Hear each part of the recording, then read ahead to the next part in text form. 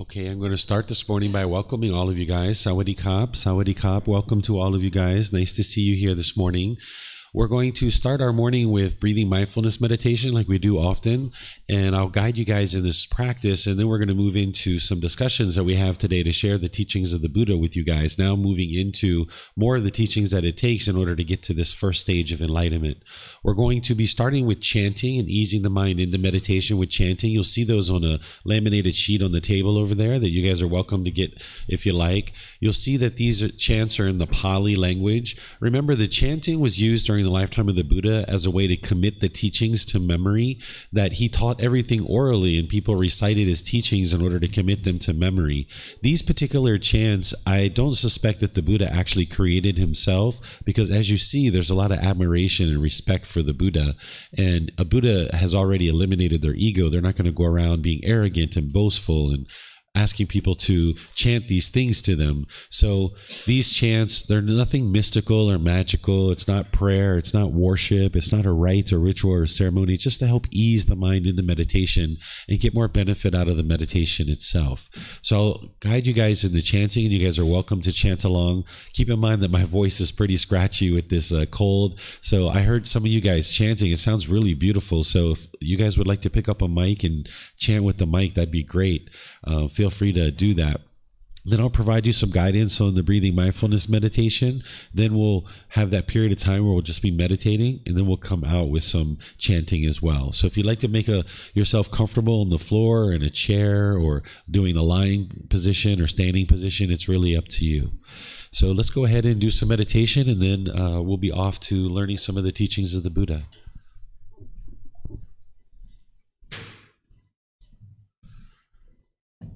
Arahang Samma Sambuddho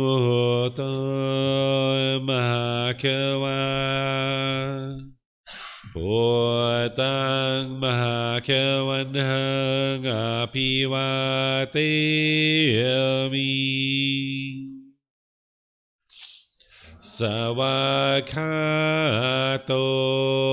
Mahakavata Dhammo Dhammang Namasami Supatipano Mahakavato Sāvaka Saṅkho Saṅghang Namami Namo Tassa Bhagavato Arahato Samma Sambuddhassa Namo Tassa Bhagavato Arahato Samma Sambuddhassa Namo Tassa Bhagavato Arahato Samma Sambuddhassa Iti piso Bhagava Arahang Samma Sambuddho Vicacarang Sambuddho Sakhato Rokavito Anuttaro Purisa Dhammasati Satatawa Manusana Poto Bhagavati.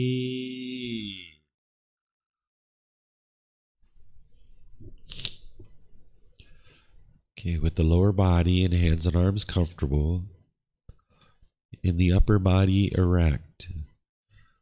Just close the eyes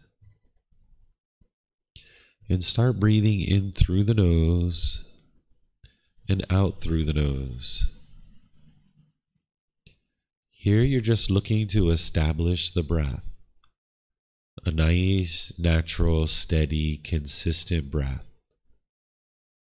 not forced or controlled, just a gradual inhale through the nose, experiencing the full breath. And then, whenever you're ready, exhale out through the nose. Breathing in and out.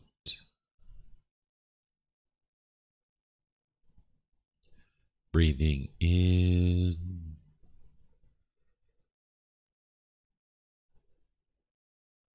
and out.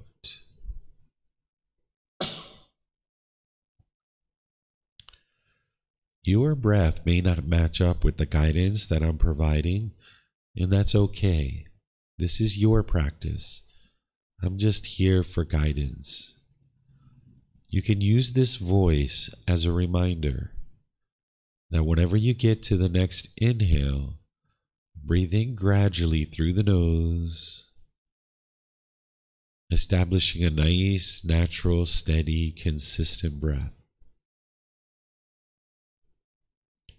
And then, whenever you're ready, exhale out through the nose.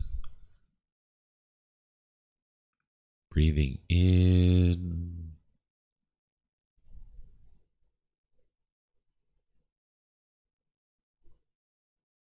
and out.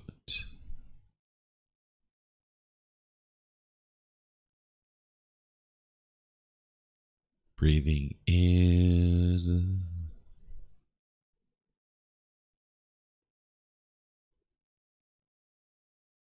and out.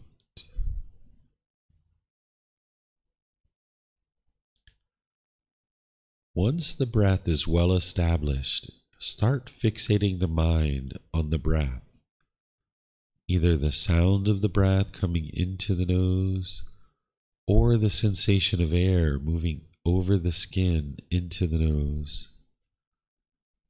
The breath is the present moment. Fixate the mind on the breath, the present moment. Breathing in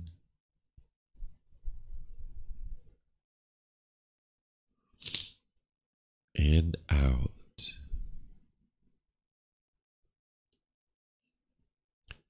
Breathing in and out.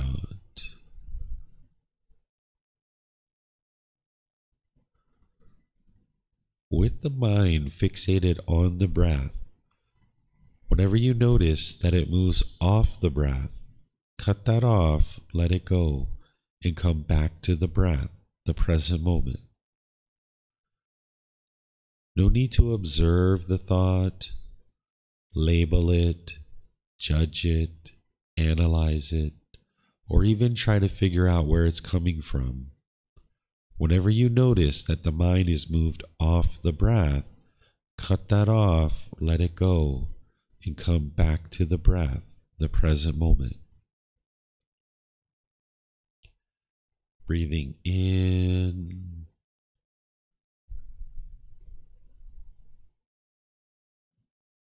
and out.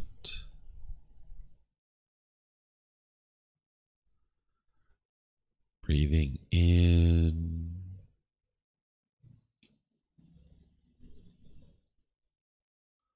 and out.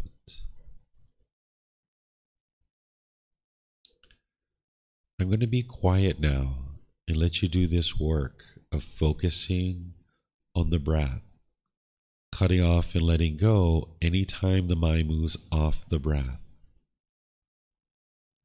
You have nowhere to go.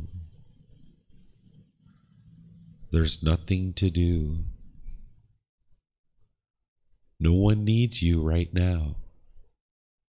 This is your time to focus on the breath. Breathing in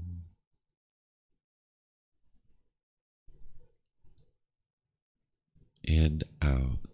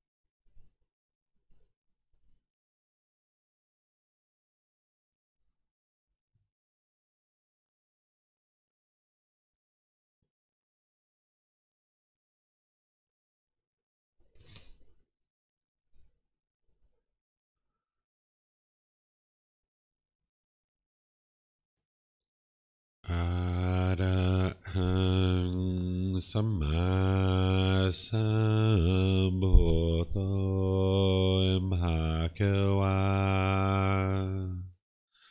พุทธังภะคะวันตังอภิวาเทมิ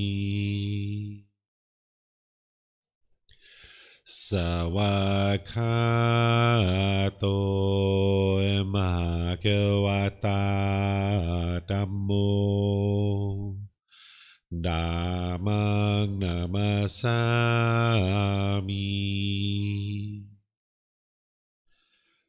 สุปฏิปันโนภะคะวะโตสาวกสังโฆสังฆังนามามินะโมตัสสะภะคะวะโตอะระหะโตสัมมาสัมพุทธัสสะนะโมตัสสะภะคะวะโต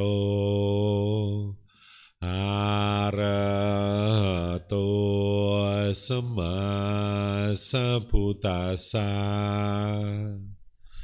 นะโมตัสสะภะคะวะโต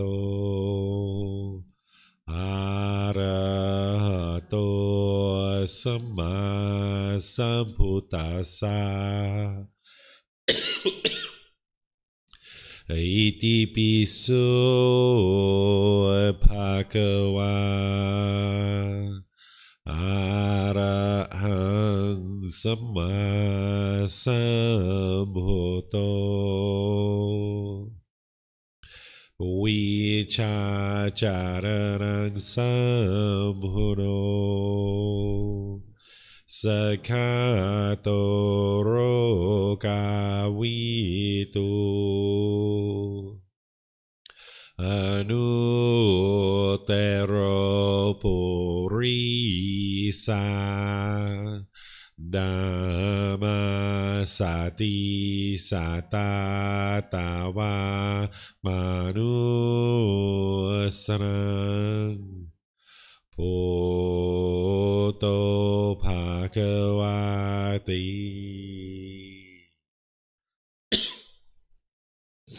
If you guys would like to slowly make your way out of meditation, I will once again welcome all of you guys, including those of you guys that joined us since we started meditating. Welcome to all of you guys. Those of you guys that are here and those of you guys that are online, welcome to everyone.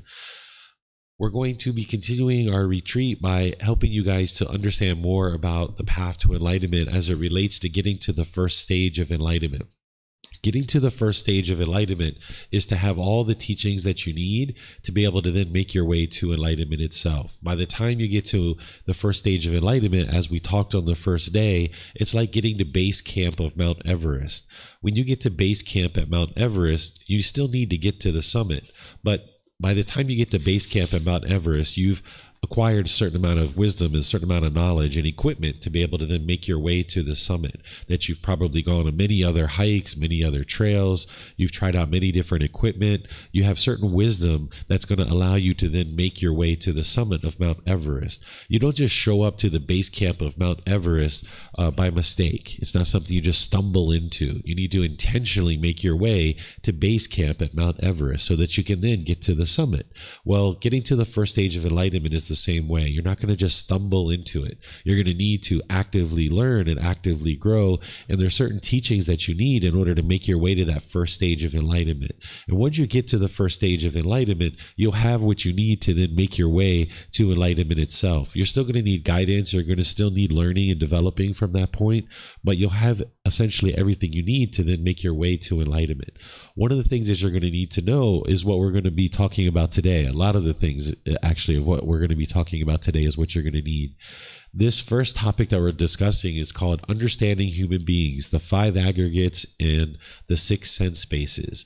Remember also that what the Buddha taught is the natural laws of existence. He didn't teach a bunch of rules and commandments. He didn't teach the way the world should be. He didn't give a bunch of rules that if everybody followed these rules, then we'll all be peaceful. Instead, he's explaining to you the way the world is. And by understanding the way the world is, and you understanding this wisdom, you can then navigate it more readily because you'll understand the natural laws of existence. One of the things that you need to understand is this being who you are, this human being, that right now you're in this human existence. And if you don't understand this human being and how this human being functions and what you're experiencing on a day-to-day basis to the various things that are going on with this human being, you wouldn't be able to make your way to this enlightened mental state where the mind can be peaceful, calm, serene, and content with joy permanently for the rest of this life. So these two teachings, the 5 aggregates and the 6 sense bases, are going to help you understand this being who you are now, so that then by understanding this being, you can now train the mind to be able to navigate this world more readily. So as we go, just like always, you're welcome to ask any and all questions. Those of you guys here at the temple, if you could use the microphones here so that people online can hear you. There's a gray switch on the front. You just press that, and once the light comes on, it takes about a second for the mic to engage. And if you hold that up to your chin, then the people will be able to hear you online, will be able to hear you here as well. And for those of you guys online, you can ask questions by putting that into Facebook, YouTube, or Zoom. Or in Zoom, you can raise your hand electronically and ask any questions that you like. So first, let's talk about what the 5 aggregates are. Some people refer to these as the 5 collections or the 5 elements. These are the 5 things that describe what a human being is. And this is important for you for a reason. But let's first talk about what they are, and then I'll explain to you why you need to understand these. So first, the 5 aggregates are form, feelings, perceptions, volitional formations, and consciousness. These are the 5 things that make a living being.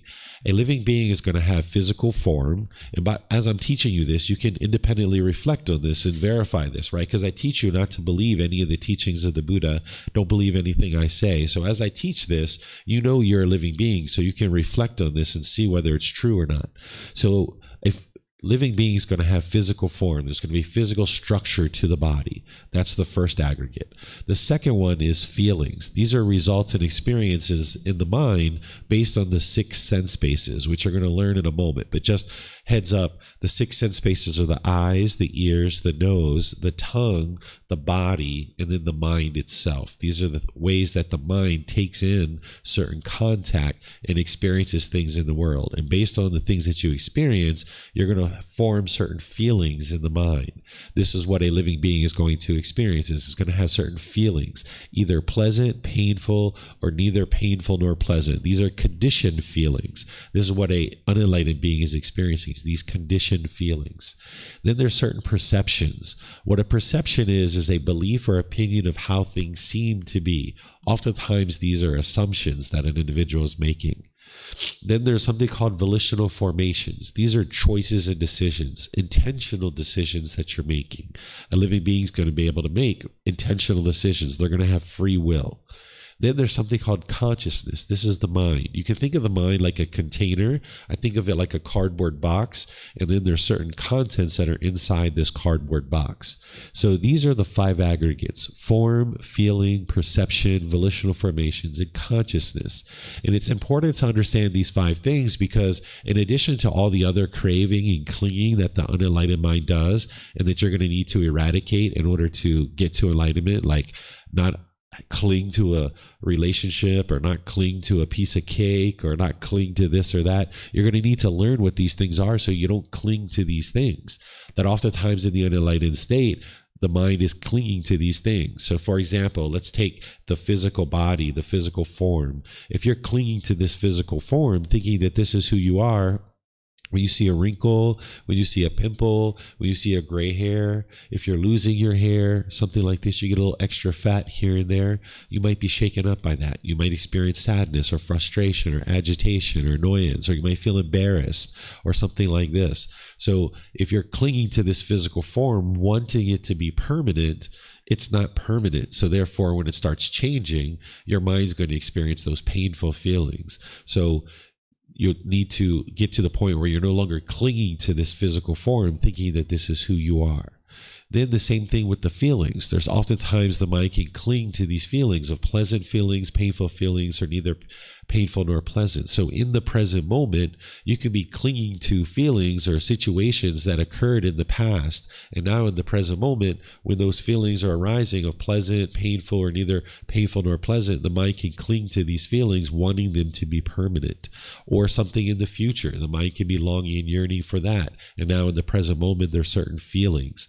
So you're going to need to get to the point where you recognize that these feelings are temporary, they're impermanent, they're going to arise, they're going to change, and they're going to fade away. And if you try to cling to them, then you're just setting yourself up for more discontentedness, because they're going to eventually fade away.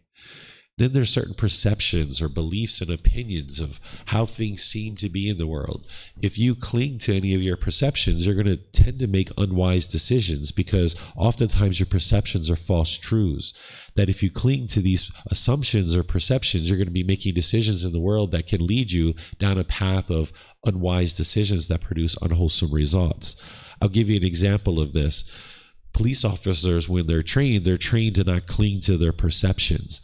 Like, let's say you get a call over the radio as a police officer, and they say, okay, there's a robbery at this 7-Eleven down the street. We need you to go down there to the 7-Eleven and take care of this robbery. Well, maybe the police officer makes their way down there. They walk into the 7-Eleven, and they see a person in a black hoodie with a gun over top of somebody laying on the floor that has a gunshot wound, and they're bleeding out. If this police officer clings to their perception, they might walk in and start shooting the person in the black hoodie. But the person in the black hoodie could be a customer, or it could be the cashier. And now, if the police officer shoots that person, they've just shot the innocent person. Maybe the robber is the one on the floor. The police officer showing up, they don't know what's going on in this environment. They're just got the call that there's a robbery at this 7-Eleven. They don't know who's who. So if you cling to a perception, that means when you walk in, you could actually be killing an innocent person, and now you go to jail, because as a police officer, you are clinging to your perceptions.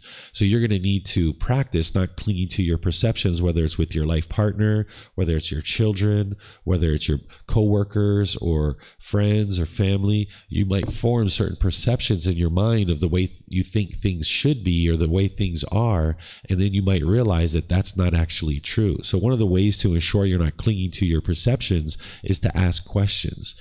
So what a police officer is going to do as soon as they walk in and see that person with the black hoodie holding the gun, they're probably going to pull out their own gun and say, "Put down the gun, put down the gun." Right? And if it's an innocent person, seeing that there's a police officer there, they would put down their gun readily and easily, no problem. But if it's a person who's there to cause harm, they would probably turn and point the gun to the police officer, and then that's when the person's going to get shot. Right? So you need to be sure you're not clinging to your perceptions by asking questions to certain situations. If you guys have been around kids, you know that you might walk into a room and see something going on, and you don't know necessarily what's happened or what transpired before you got there. And you're going to need to ask questions to understand what's transpired. This way you're not clinging to your perception. And then any decisions that you make from that point forward can be based in truth rather than based on your perceptions. Because if you cling to an assumption or you hold on to a perception, you could make an unwise decision that ends up in causing all kinds of unwholesome results for you, because you're making decisions based on false truths. They're not actually true. It's not a real true thing. It's just a perception. It's just an assumption. This fourth aggregate or fourth collection or fourth element is called volitional formations. This is just a fancy way of saying choices and decisions. So a volitional formation is any decision or choice that you're making. You're going to need to learn to not cling to these as well. Let me give you an example of this. Say that you made a decision that you're going to travel to South America and you're going to go to Brazil, and you're here in Thailand, and now you're making a decision to go to Brazil because you live here in Thailand. And now you've booked this flight out 3 months or 6 months from now. And now you're so excited to go on this trip to Brazil. Well, now as you get closer and closer to your trip, maybe the airline goes on strike, and now you can't actually get out of the airport because the the airplanes aren't traveling. Well, if you cling to your decision, you're going to be angry. You're going to be frustrated. You're going to be agitated because you've been holding on to this decision. You've been so excited to go to Brazil. And now, because of impermanence affecting this decision, that you can't go to Brazil any longer because of the impermanence of the air travel, now you're going to be angry or frustrated or irritated. So you're going to need to learn not to cling to your decisions, any decisions that you make, that as impermanence happens, you're going to need to be able to ebb and flow with those decisions. So you might make a certain plan to do something, and then that may or may not even occur. I'll give you an example from my life. About a year or so ago, there were some students from America that asked me to come and teach a retreat in America. And I said, sure, sounds good. I'll come. And there was like a 10-month period of time where they were doing all this planning, and they were trying to raise funds to be able to support, to be able to host this retreat at a temple in America.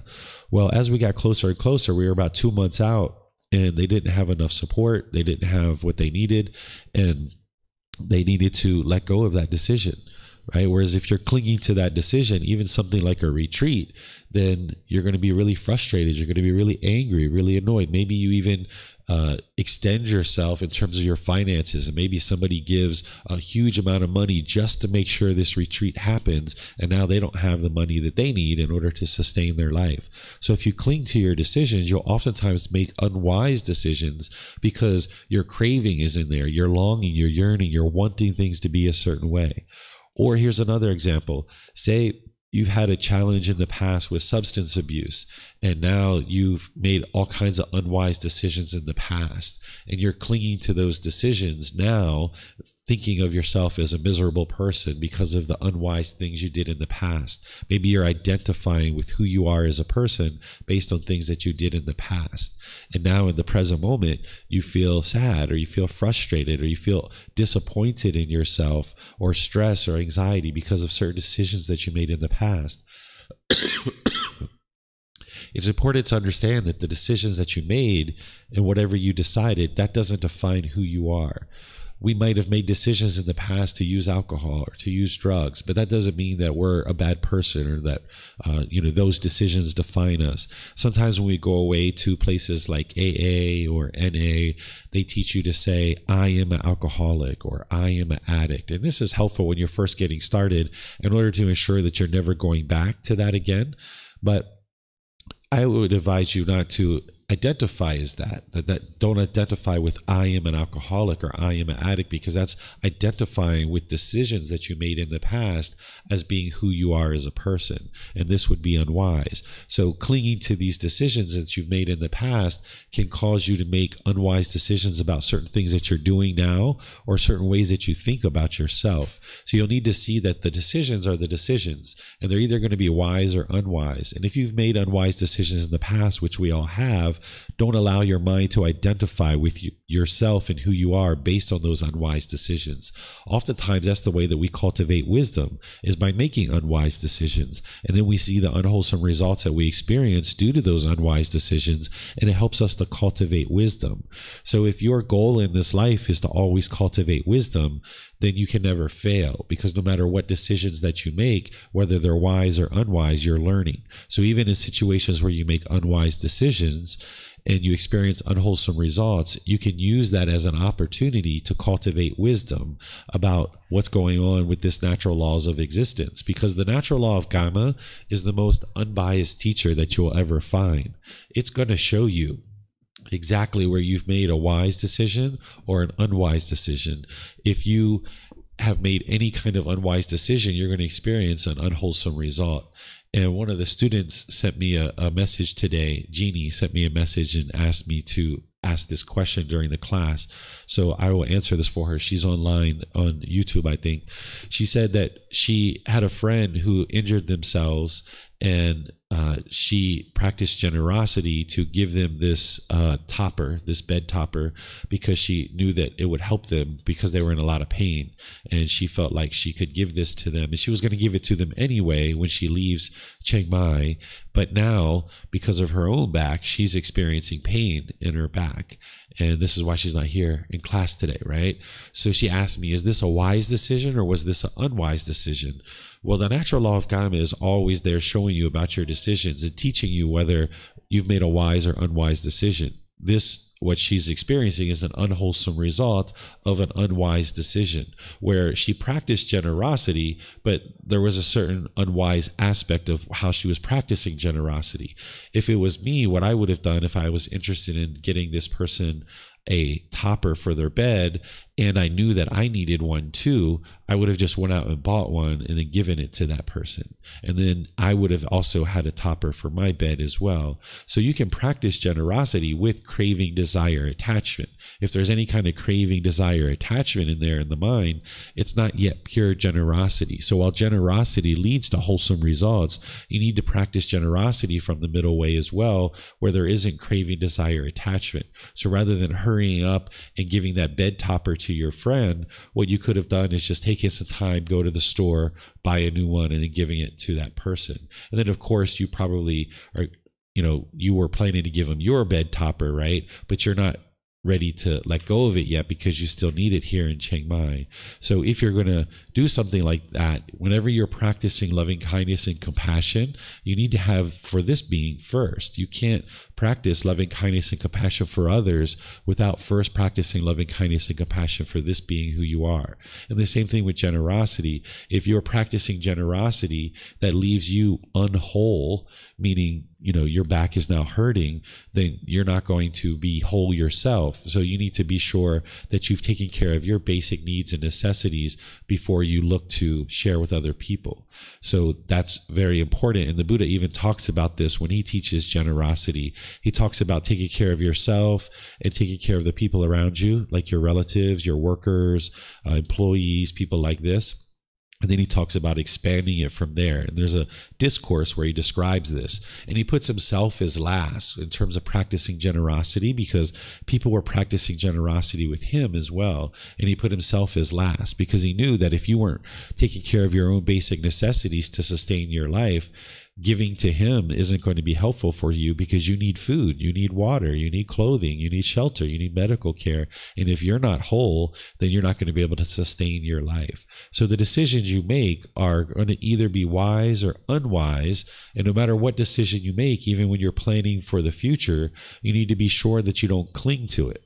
Whether it's a decision that you've made that's going to be 3 or 6 months from now, or even 3 to 6 minutes from now. You guys saw in the excursions that we've been taking that there's been some decisions that we've made, and then we've had to let them go and change our decision and change our decision and change our decision. And ultimately we got to the ultimate goal that we were looking to accomplish, but we've had to change our decision a few times on all these various excursions that we're taking. And this is the benefit of not clinging to any one particular decision, that then as impermanence is happening and you're experiencing something new, you can change your decision.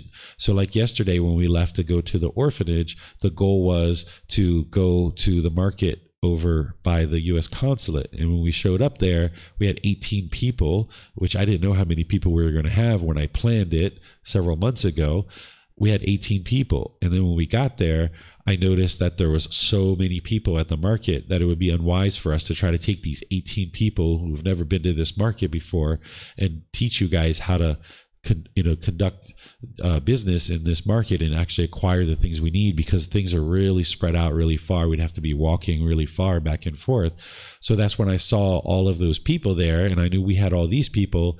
In the present moment, we could let go of that old decision, and then we can make a new decision, which was we went to macro. And you see that worked out a lot better for us, because then it was a store where things were more consolidated and we could kind of split off into groups and buy things. So if you cling to a decision, you could be walking yourself through some really unwholesome results because you're still clinging to a certain decision. So you're going to need to let go of certain decisions that you make and feel comfortable in doing that, and not just holding on to it because you've planned it for 6 months or 10 months, like this retreat that was in America. Whenever I plan something in the future, I already know in my mind that it may or may not happen. And I let the students know that when they planned this retreat, they started talking about it. I said, okay, great. You guys can plan this retreat. I will be there, but just keep in mind, it may or may not happen, right? So we can also oftentimes plan towards something. And then as we get closer and closer to it, as impermanence is happening, we can make a revised decision. if we're not clinging to our current decision. You can easily let that go and then make a wiser decision in the present moment based on the facts that you have. No longer clinging to your decisions, but also not clinging to your perceptions and not clinging to any feelings that you might be having. If you got pleasant feelings like, oh, yes, we're going to have this retreat in America. Oh, it's going to be so fun. Yeah, I can't wait. Yay. Right? So if we're clinging to any of these things, it's going to lead you towards unwholesome results. Then there's the consciousness. The consciousness is the mind itself. Inside the mind, you have these various things of feelings, perceptions, volitional formations. Those are all inside the mind. The consciousness not only has these things, but it's oftentimes holding on to a certain identity, like I am American, or I am a Buddhist teacher, or I am Belgian, or I am Mexican, or I am Japanese, or I am Irish, or I am Italian, right? I am. It can be your culture, it can be your ethnicity, your sexual orientation, your job or occupation. The mind can cling to these certain things that are in there. Not only the feelings, not only the perceptions, not only the volitional formations, but a certain identity. And if you cling to this identity, you're setting yourself up for discontentedness. So you're going to need to get to the point where you're not clinging to the identity, thinking that this is who you are. So you might be performing a certain role, but that's not who you are. So if I was a police officer and I clung to this, thinking I am a police officer, then when I retire, I will really struggle. I will think like a part of me is missing. And I will feel not whole. I will feel not complete. Or if you've ever been in a relationship like a boyfriend or girlfriend and you guys separated, you might have felt like you wanted to hurry up and get right back into another relationship because you weren't comfortable in that role of being single, that your mind identified with I am a boyfriend or I am a girlfriend or I am a husband or I am a wife. And now when you're not that anymore, you don't feel whole, you don't feel complete. So you might have felt like you wanted to hurry up and get right back into another relationship. Or if you identify with I am American, or I am Belgium, or I am Mexican, or I am Japanese, or I am Italian, or I am Chinese, if you have any of this I am around your nationality, when somebody says something agreeable to you about your nationality, you'll get those conditioned pleasant feelings. But then when somebody says something degrading and disparaging, then you're going to experience painful feelings. And you can't control what other people are doing. You can't control that if you're at a restaurant and 2 tables over, they're disparaging the people that come from the country that you come from. You can't control that. All you can do is control your own mind. So the Buddha's not teaching you the way the world should be. It would be wise, yes, if that person didn't speak in disparaging and degrading ways about people from various countries. But the fact is that there's craving, anger, and this unknowing of true reality, or this ignorance in the mind of many human beings. And because of impermanence, not everybody's going to view people from your country in a positive way. Some people are going to view people from your country in a negative way. And that's their perception. That's their opinion. That's their view. But you don't need to identify with that. So that way your mind doesn't get shaken up. So if there's any kind of identity that you're holding on to, you can be shaken up in these situations. I was talking to a student recently who identifies with I am a good tipper. I am a good tipper, right? And they tip really well when they go around to different restaurants and different venues. And they were saying that when they are now going to places where they typically don't tip, that those people are asking for tips, and they say they feel bad because they're not tipping and they're choosing not to tip. And this is because of their identity. They identify with I am a good tipper, and now in this situation they're choosing not to tip because they're saying it's just like a 30-second transaction at a cashier, and this cashier is asking for a tip, and they're saying, hey, I'm a generous person. I practice generosity in many different places, but I'm really conflicted here because these people are asking me for tips, and I don't think I should have to tip. It's not something that I feel like I would like to do. But because their mind is holding on to this identity of I am a good tipper, they're really struggling in those situations where they're choosing not to tip. So your mind can cling to all kinds of identity, and you're going to need to let that go and not cling to this consciousness thinking that this is who you are. As long as you're clinging to any of these aggregates, then you're opening yourself up to discontentedness, either conditioned feelings of pleasant, painful, or neither painful nor pleasant. Now let me share with you. Actually, let me back up. Do you guys have any questions on any of these aggregates? Yes, ma'am. Could you use the mics here? We have microphones so that people online can hear you. I apologize for my voice. My nose is really getting clogged up with this cold. Hello. I have two questions. It's about generosity. When if we see a baker on the street and we know who is professional baker, and maybe he doesn't need this money, but he's just lazy there, should we give them money? And if we start to think this, is like we start to critical and the judgment one people. So it's quite struggling. I don't know if. Sure. Yeah. And the second is. Let me answer the first one first, okay. One at a time. How you choose to practice is your choice. You're going to need to practice generosity in order to train your mind to eliminate craving, desire, attachment, and train it to let go. And how you decide to direct your generosity is up to you. And making wise decisions about where you direct your generosity can have more impact. So you can make wise decisions that is going to produce wholesome results with your generosity, but you could also make unwise decisions that produce unwholesome results. Even the Buddha talks about this. Like, say, for example, you gave money to a monk, that a monk was smoking, maybe they're gambling, maybe they're hitting dogs and beating up animals. The Buddha describes these kinds of things would be unwise to support this, because that's where your money is going. It's not going to help the continuation of the teachings of the Buddha, for example. So this banker that you're describing, or this individual, you need to decide for yourself whether it would be wise for you to offer that generosity or not. Based on what you've shared so far, I probably wouldn't if someone was just lazy and lethargic, because that's not going to get them out of that state. This is why, like, if I see people that are homeless on the street, I typically won't give them money, because sometimes they may be, addicted to a substance. And I've had people here in Thailand come up to me before, and I could tell that they're addicted to a substance because you can smell it coming off of them.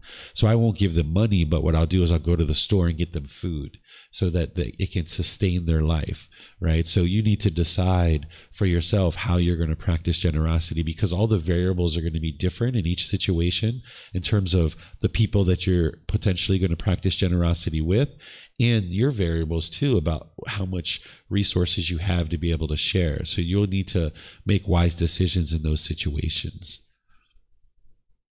You have a second one? You have to turn it on. I think you turned it off after you asked your first question, which was very nice. Thank you. Hello. I think a lot of people have read a lot of story about the Buddhism story. Is quite confused. It's like I think the mic went out on us. I think the batteries might have went out for some reason. There's some impermanence. We have new batteries. They might be getting, they might be running out. We have other mics that you can use, and we can even change the batteries out of that mic. Oh. Yeah, I have been read different Buddhism stories. Is one of the stories like a monster. Maybe during his meditation, there is a tiger come and they're very hungry, and he give himself's body to the tiger to eat. Mm. Then the miracle happened. He become a saint or something. So it's like very confused. This isn't a teaching of the Buddha. Yeah. You might have been exposed to this, and it might have been attributed to the Buddha, but this isn't a teaching from the Buddha. It would be unwise to feed yourself to a tiger. So it's like when he make this decision, he know he gonna hurt himself. He gonna harm himself. But for the normal people, when we see this situation, we won't do it because it's unwise. Right. But because he did this, so it's like a certain enlightenment. So I don't know, it's quite confused. Yeah, that's not something that the Buddha taught. That's not enlightenment. That's an unwise decision to feed yourself to a tiger, right? This is oftentimes people come up with all kinds of different stories and all different kinds of things. And even you Hold read on one second. All kinds of things, and they attribute them to the Buddha, and that the Buddha has taught this particular thing. The goal isn't to become a saint, so to speak, of what you're describing.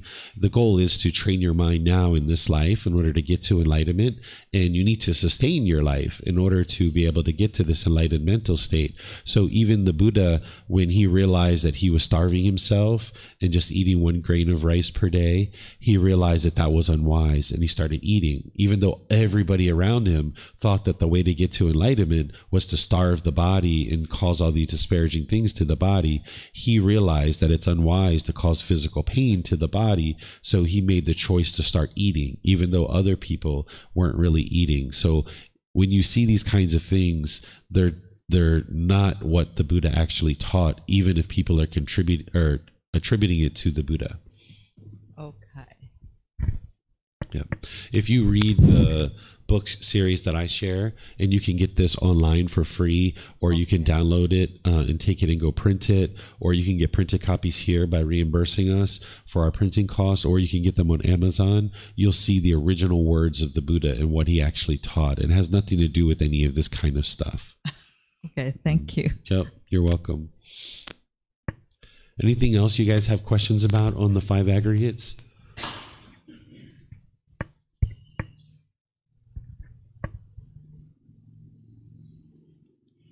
I don't see any questions. Let me check here online. Okay, so now let me explain to you why you're going to need to understand what these 5 aggregates are. That by learning the 5 aggregates, it helps you to identify what a living being is, so that you can more closely practice that first precept that we talked about with the 5 precepts and produce wholesome karma. Remember that first precept, the Buddha talks about living compassionately for the welfare of all living beings. Well, how could you live compassionately for the welfare of all living beings if you didn't know what a living being was? So this is going to help you to eliminate anger, hatred, and ill will towards all living beings, and cultivate this loving kindness and compassion towards all living beings. It's going to help you to eliminate the fetter, the taint, the pollution of ill will. There's 10 individual pollutions in the mind.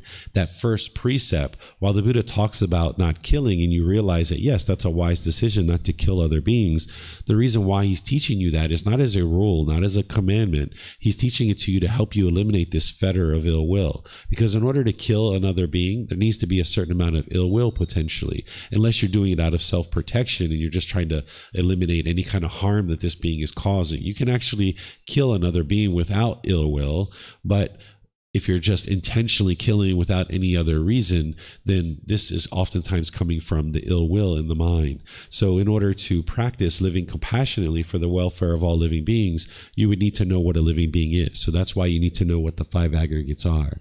And you need to know what the 5 aggregates are so that you don't cling to them, so that you can eliminate these 2 fetters, which are desire for form and desire for formless. These are the 6th and 7th fetter. What desire for form is where you desire, you crave to exist in the world. If you're clinging to any of these 5 aggregates, you're craving to exist in the world. That's what desire for form is, that you desire to be reborn into either the animal realm or the human realm. What desire for formless is desire to be reborn in one of the formless realms of hell, afflicted spirit, and heavenly realm. There are beings who desire to be in hell. There are beings who desire to be in the afflicted spirit realm. And there's beings who desire to be in the formless realm of heaven. And by the time you get to enlightenment, you need to eliminate any craving, desire, attachment for existence in any of these realms. But you also need to eliminate any craving for non-existence either. This would be like wanting to commit suicide, right? So by the time you get to enlightenment, you need to just be content in the present moment, that yes, there is an existence here, and now I can be content and peaceful and joyful in this present moment, that you're not craving existence, but you're not craving non-existence either. So if you're clinging to any of these 5 aggregates, which is this human being, you're holding on to this world, wanting to exist in the world. So you're going to need to know these 5 aggregates in order to accomplish the practice of the first precept to live compassionately and cultivate loving kindness for all living beings. And you're going to need it so that you can eliminate this fetter of desire for form and desire for formless. So this is going to help you to eliminate these two fetters, which are part of getting to enlightenment. Okay. So here's a little diagram that I created, because oftentimes pictures help you to understand things a bit more than just text and things like this. So as I describe, is that there is this physical body, and then there's this mind, and these two things came together, and now we call that a person. So there's kind of three different things here. There's a body, there's a mind, and then the combination of these two things we call the person.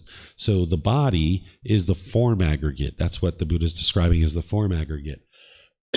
Inside the mind, there's feelings, perceptions, volitional formations, and consciousness. And it's the combination of these two things that we call a person. Okay? Any questions on the 5 aggregates at all? Yes, ma'am.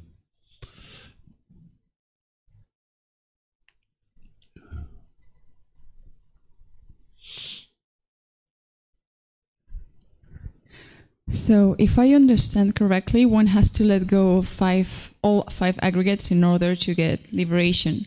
So, how is that one clinges to consciousness? I'm sorry? How is that a person clinges to consciousness? How is like the consciousness clinging to itself? I don't understand that. Okay. So, if you think about the mind like a container, and then inside that has a certain contents, the mind is clinging to the contents. Right? So like the identity isn't the mind itself, it's a content inside the mind, inside the container. So it's like the box is clinging to the shoes, right? So the box and the shoes are two different things. So the mind is one thing, but then the contents of the mind is something different. So the mind can cling to its self-identity that it might have formed. So that's how it's clinging. Mm-hmm. Mm-hmm.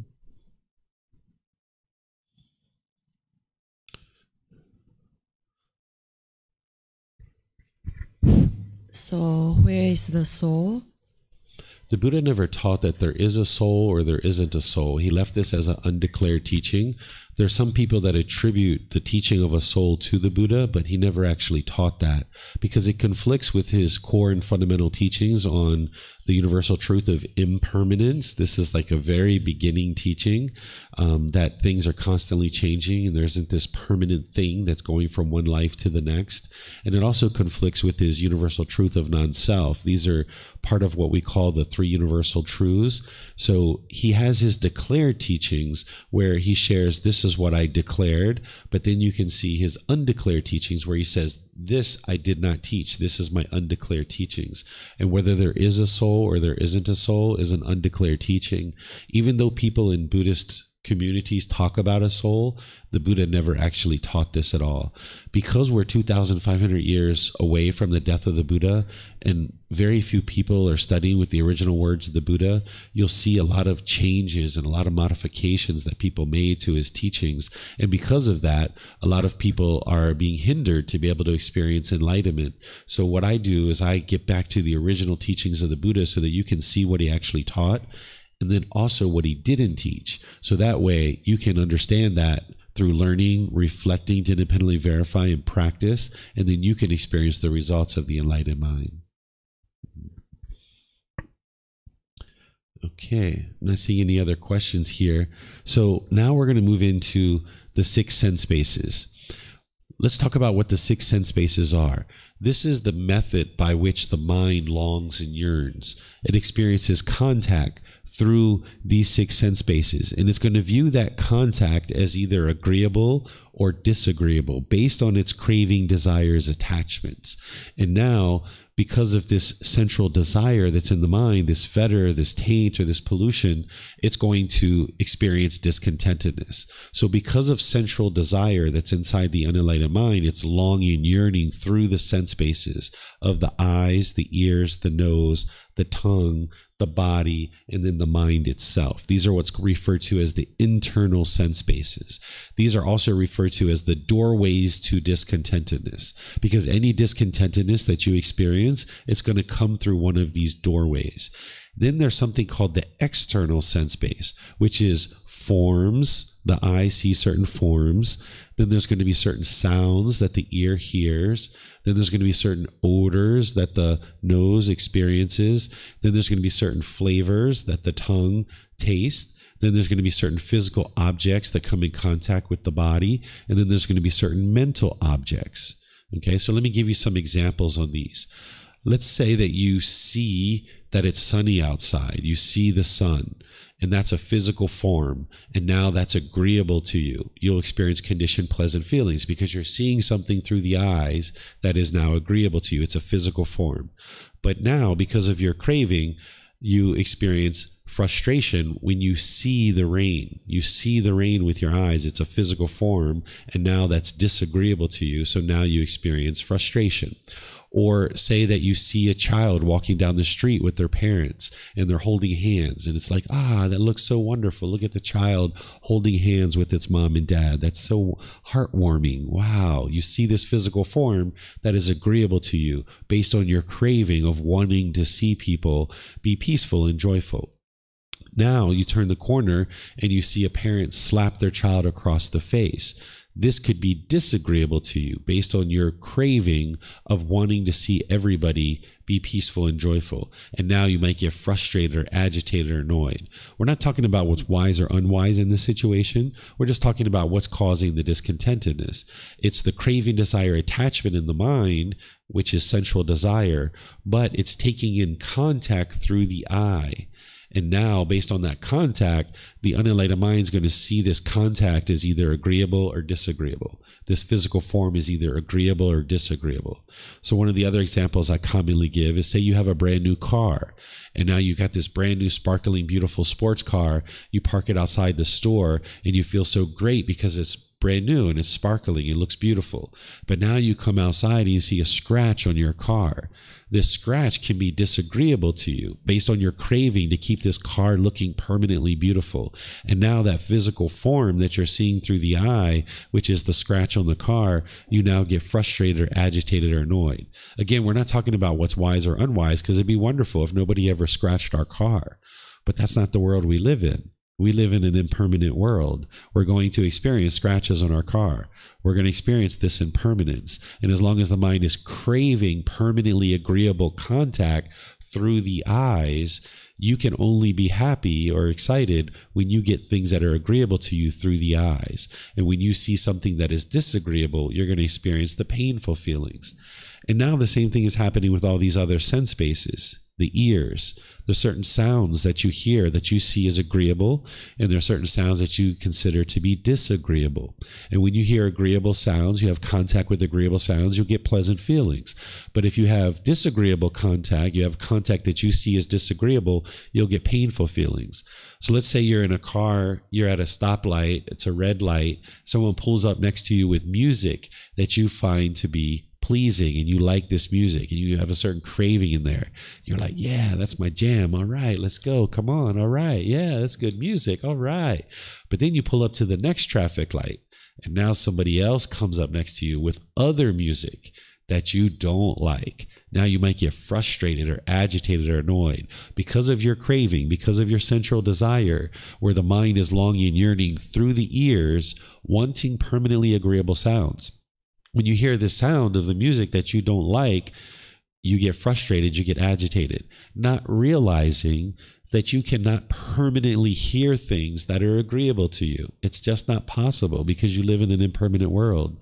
And just like you can't hear things that are permanently agreeable to you, that music being next to you, that's impermanent too. It's only a matter of 3 minutes or 5 minutes, and this light's going to change, and that guy's going to go or that girl's going to go, and you're not going to hear the music anymore. But for that 3 minutes, you can be sitting there being angry and frustrated and agitated based on the music of the person next to you. When your mind can just realize, well, of course they're playing that music because that's what they like. And okay, if they like to play that, wonderful. I'm pleased for them. Rather than sitting there and being angry and disgruntled about it, just be like, all right, well, they're enjoying the music. Great. Good for them. And this is impermanent. You're not going to be able to get permanently agreeable sounds coming into your ear. Right? It's only a matter of time before you hear something that you disagree with, whether it's a sound like this with music or whether it's somebody that says something to you.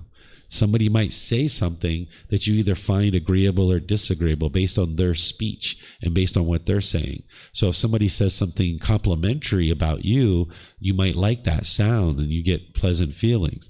But if somebody says something angry or disgruntled or disrespectful or something like this, you might get frustrated or agitated or annoyed. And remember, you can't control what other people do. These teachings aren't explaining the way the world should be. It's explaining the way the world is. And you're going to sometimes hear things that are disagreeable to you. So if you get rid of your craving, desire, attachment, and you understand this world is impermanent, then when you hear something that you would prefer not to hear, it's just like, all right, well, I prefer not to hear that, but I can maintain my contentedness. You can maintain your joy. And you understand that this thing is impermanent. And then the same thing's happening with the nose. There's certain odors, right? If you're walking down the street and you walk past a flower shop and you smell these flowers coming, this odor coming out of the flower shop, wow, that smells so great. Oh, that's such a great smell. But then you keep on walking and now you smell the fumes of the sewer coming up from the sewer, and it's like, maybe now you're repulsed by that odor. Right? This is the mind having craving, desire, attachment, seeing things as agreeable and disagreeable. And now you either get conditioned pleasant feelings when you experience agreeable contact through the nose, or you get painful feelings through contact through the nose, certain odors that you find to be disagreeable. If you're walking through the mall and you smell a certain perfume or cologne that somebody's wearing, it's like, oh, wow, that smells really great. But then you might turn the corner and you smell somebody else's perfume or cologne, and it's like, oh, that's horrible. That's the worst smell ever. But what you're going to need to do is maintain your contentedness. Don't allow your mind to be repulsed by this. There's going to be certain things you prefer by the time you get to enlightenment, but you can maintain your contentedness regardless, no matter what you're coming in contact with. Then there's contact through the tongue. There's certain flavors that you find agreeable to you, that when that flavor hits your tongue, you might get conditioned pleasant feelings, like maybe chocolate cake or chocolate ice cream, right? Or some fruit or some vegetable. You really, really like this. But then when you taste this certain flavor that your mind hasn't experienced before, perhaps, or it wasn't what you were expecting, now your mind might be repulsed by that and feeling frustrated or agitated or annoyed. So what you're going to need to do is recognize that these flavors, you're not going to be able to get permanently agreeable flavors through the tongue.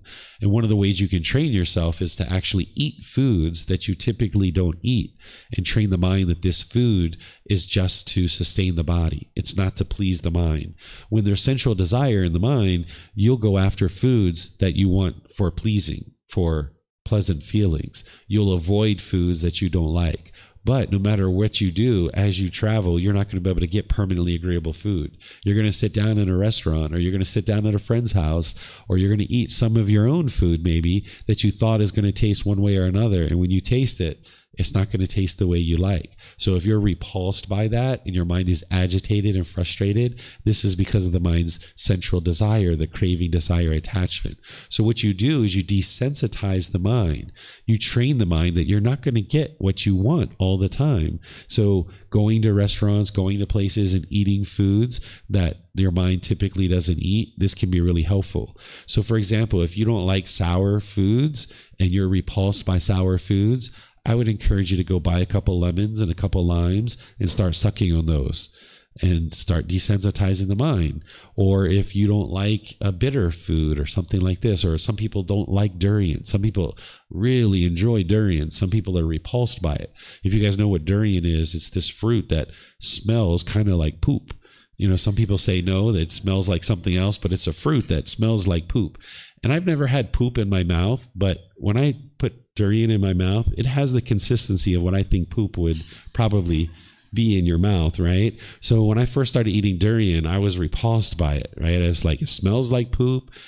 It has the consistency of poop when you put it in your mouth, and I was repulsed by it. But over time, through training the mind, I learned to actually enjoy durian and like durian because I started eating it and kind of desensitizing the mind and no longer seeing it that way, right? And what I had to do is gradually do that. I would eat durian and like cakes because I like cake. I like cookies. Obviously, you can probably tell, right? As I eat cake and cookies, it has a different consistency. It doesn't have that same consistency, but there's still a little bit of that odor. So I kind of incrementally moved my mind towards eating durian. And now I can eat durian by itself, no problem, even though that smell is there, even though the consistency is still there. So you're going to need to put the mind in the situation that it doesn't want to be in, because your mind is going to want to push these things aside because of aversion. It's going to either push a person away or it's going to push the situation away, and thinking that that solves the problem. But it doesn't solve the problem, because eventually you're going to get into a situation where you're at a restaurant and the food doesn't taste so great. And if you're sitting there eating that food, you're going to be disgruntled and agitated. Maybe you're frustrated. You feel like you wasted your money because the food doesn't taste so great. But if you can start viewing food as just something to sustain the body, now when you're eating, you can maintain your contentedness. And of course, it doesn't taste the way you would like it to taste, but you can still eat it. And this is really helpful. So rather than throw that thing away, or rather than, push it away, go ahead and eat it and train your mind to be able to eat that. One of the things I did to train my mind like this is when I was living in America, they had a food plan where I could order a food service, and they delivered food 2 or 3 days a week. And I didn't even pick the food. It was just a set menu, and I would just eat whatever was given to me. It's kind of like replicating what the monks do. The monks walk down the street and they just eat whatever food is given to them. So I replicated this for a long time for myself when I was living in America, where I had a meal plan and I would just eat whatever was given to me. And then I started doing that even here in Thailand, where I would go into restaurants and I would say, hey, what do you recommend that I order off the menu, to the food server? And the food server would say, oh, I would order this. Okay, I'll take that. Right? Just let somebody else pick your food rather than you selecting your food, because you're going to only pick the things that you really want. You're going to sit there and look at the menu potentially and find the exact thing that you want. You can have other people pick your food, like a food server. Or in some cases, I used to have my wife pick my food, and she would pick my food for a long time. This is a way to desensitize your mind to any choices that it's trying to make, and ensure that you're eliminating any sensual desire related to the tongue. Right? Because your mind is going to try to push away the things you don't like and only make decisions to eat the things that you like. Right? And you would like to avoid all of that. You would like to train the mind that, okay, sometimes you're going to get things you enjoy and sometimes you're not. But you can still eat it and not be repulsed by it, and not be agitated and not be frustrated. The same thing's happening with the body, certain bodily contact.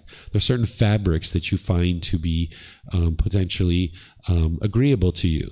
And there's certain fabrics that you might find disagreeable to you. And when you have these certain fabrics on your body, you feel really great. And when you don't have those things, you might feel not so great. I realized when I came here to Thailand, I brought with me a whole bunch of cotton underwear, because in America, that's pretty much what you have is cotton underwear. Where here in Thailand, when I started buying underwear, they didn't really have cotton underwear. They had this kind of neoprene, polyester kind of underwear thing. And I noticed that when I was wearing those underwear, I couldn't fall asleep. I would be laying in bed for 3 hours, having difficulties falling asleep, because the mind was craving, desiring, attached, wanting certain fabrics on the body, wanting certain agreeable contact. So I needed to train the mind to be able to have all these different fabrics, because cotton underwear are not permanent, right? So you're going to need to observe your mind and see, is there anything that it's wanting to have physical contact with and that finds that agreeable? Let me give you another example. Say you're walking down the street, you're walking on the sidewalk, and you're just walking alone. It's like, wow, this is really agreeable to me. I have lots of space to walk down the street, walk down the sidewalk. But now maybe somebody bumps into you, their shoulder bumps you, and maybe now you get agitated or frustrated. Maybe even your ego arises. This is because the mind is wanting permanently agreeable contact. You'll need to understand that you live in a world with other beings. People are going to bump into you from time to time. People are going to step on your foot from time to time.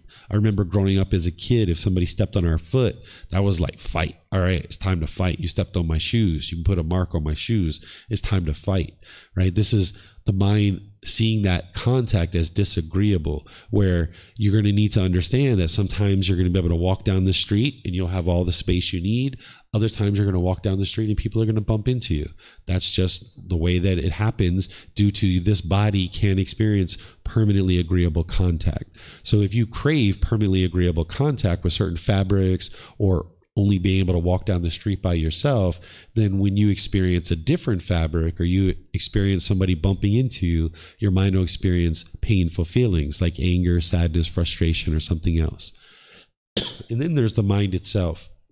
The mind's longing and yearning within the mind itself. There's something called mental objects.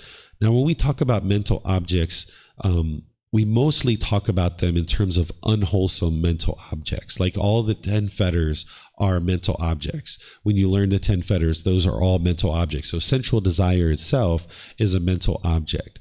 But also, when we talk about it through the 6 sense spaces, there's this other aspect of mental objects, like any kind of thought or any kind of thinking or anything like this is a mental object. Even loving kindness and generosity and compassion, these things are mental objects too. We tend to talk about mental objects as unwholesome, but there is also wholesome mental objects. And there's even a way to think about mental objects as certain thoughts or certain thinking. So there's certain thoughts or certain thinking that the mind has. So in the present moment, if you were thinking about something in the past, say you were really rich or really wealthy in the past, and now you don't have very much money in the present moment. In the present moment, your mind can be longing and yearning about things from the past. And now because of those pleasant things that you experienced in the past, you could be experiencing frustration and agitation now because you're no longer rich, you're no longer wealthy. Right? And now in the present moment, you can't maintain your contentedness because of this mental object, because of this thinking or this thought about all the wonderful things you used to do in the past with all that money that you have. And now that you don't have money, you can be discontent. You can be frustrated or agitated. You can also have certain things that you are holding on to, say maybe certain traumatic experiences that you've had in the past. Maybe you've had people that have verbally abused you or physically abused you or sexually abused you in the past. And now in the present moment, you could be experiencing discontentedness based on those things that occurred in the past. Your mind is still clinging to those experiences. That's because of the mental object. Right? And now you can have certain things in the future where the mind is longing, yearning towards things in the future. Say that you planned a certain holiday or certain vacation. Now your mind is longing, yearning for that. Maybe you're at work, you've planned this certain plan, and 6 months from now, you're going to go to Thailand and visit Thailand. And now you get so excited about going to Thailand. This is because of that mental object, that thinking, that thought about something in the future. But now when you show up to the airport and your flight's delayed or your flight's canceled, you'll be frustrated, you'll be agitated because of what the mind is experiencing. So if you allow the mind to cling to any of these mental objects, certain thoughts or certain thinking, then you can set yourself up for discontentedness about things from the past or things in the future. So you're going to need to understand what the mind is experiencing is this cravings, desires, attachments. And now because of its central desire, this craving, desire, attachments in the mind, it's longing and yearning through these 6 sense spaces, wanting permanently agreeable contact. Wanting permanently agreeable contact. And when it gets what it wants, it gets those conditioned pleasant feelings. And when it doesn't get what it wants, it gets those painful feelings. Right? So it's going to get those pleasant feelings of happiness, excitement, elation, thrill, exhilaration, euphoria, or it's going to get those painful feelings of sadness, anger, frustration, irritation, annoyance, guilt, shame, fear, stress, anxiety. And it's all because contact is entering into these 6 sense spaces. And now based on the mind's cravings, desires, attachments, its wants, its expectations, it's going to see that contact as either agreeable or disagreeable. And if it's agreeable contact, you'll get pleasant feelings. If it's disagreeable contact, you'll get painful feelings. By the time you get to enlightenment and by the time you've eliminated this sensual desire, you'll no longer have agreeable or disagreeable contact. It's just contact. It's just a sound. It's not agreeable to me or it's not disagreeable. It's just a flavor.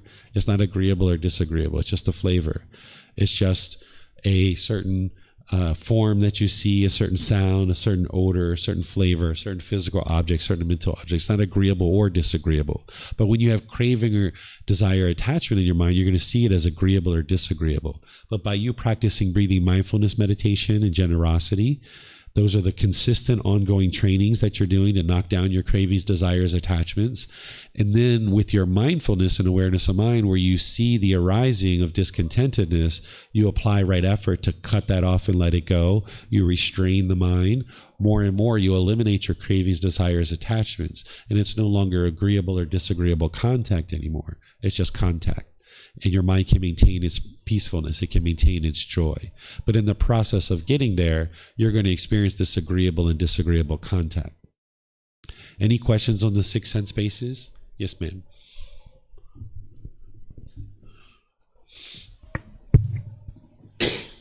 Thank you, David. So I'm now really curious as to where joy resides. So is joy in the absence of the discontentedness or the acceptance of this? You could look at it as the unconditioned joy is the absence of discontentedness. You could look at it that way. The joy is the unconditioned joy, where you're just joyful. When you have cravings, desires, attachments in your mind, you can only be happy when you get what you want.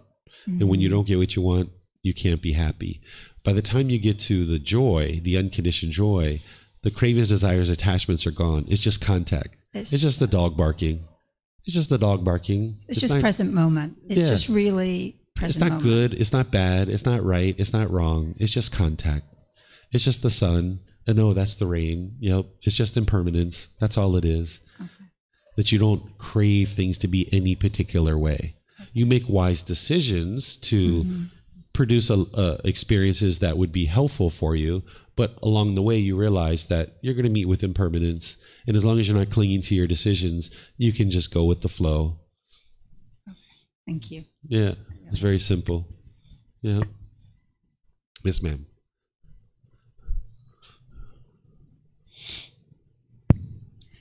Yes. What happens in the instant that the senses that you are experiencing are due to an ill or a sickness? For instance, I don't know, some fabrics, I cannot use them because they make this body ill. Mm-hmm. So obviously I develop an aversion of the fabric or the food or something else. Mm-hmm. So how can I work this out, or how this is function if there's something that you more than you dislike or like is something due to a illness or a sickness? Sure. So part of what you're doing on this journey to enlightenment is you're working to understand this being, who you are now, this body and this mind, trying to figure out what makes this mind tick, what makes this mind experience wonderful things in the world, and what does this body need to sustain its life. And if you've discovered that this body is allergic to certain fabrics or certain foods, then it's wise decision making not to eat those things or not to come in contact with those types of fabrics. So if you've come to that conclusion that you realize that this body is allergic to any particular fabric, then you just know as a wise decision that I'm not going to come in contact with that fabric. But let's just say you do come in contact with that fabric without you realizing it, and now you have the allergic reaction. Okay, I have this allergic reaction. Let me just take care of it. Let me get the medicine. Let me go to the hospital if that's what I need to do. Let me see the doctor. This allergic reaction is impermanent. I just need to make some wise decisions to fix it. Being agitated or annoyed or frustrated, that's not going to fix anything. So it's wise to make decisions based on what you know about this body if it has any allergies, but then come to understand that you may come in contact with those things at some point. And when the mind or the body does come in contact with these things, just maintain your contentedness and make wise decisions to get over that, because you know it's impermanent, that allergic reaction.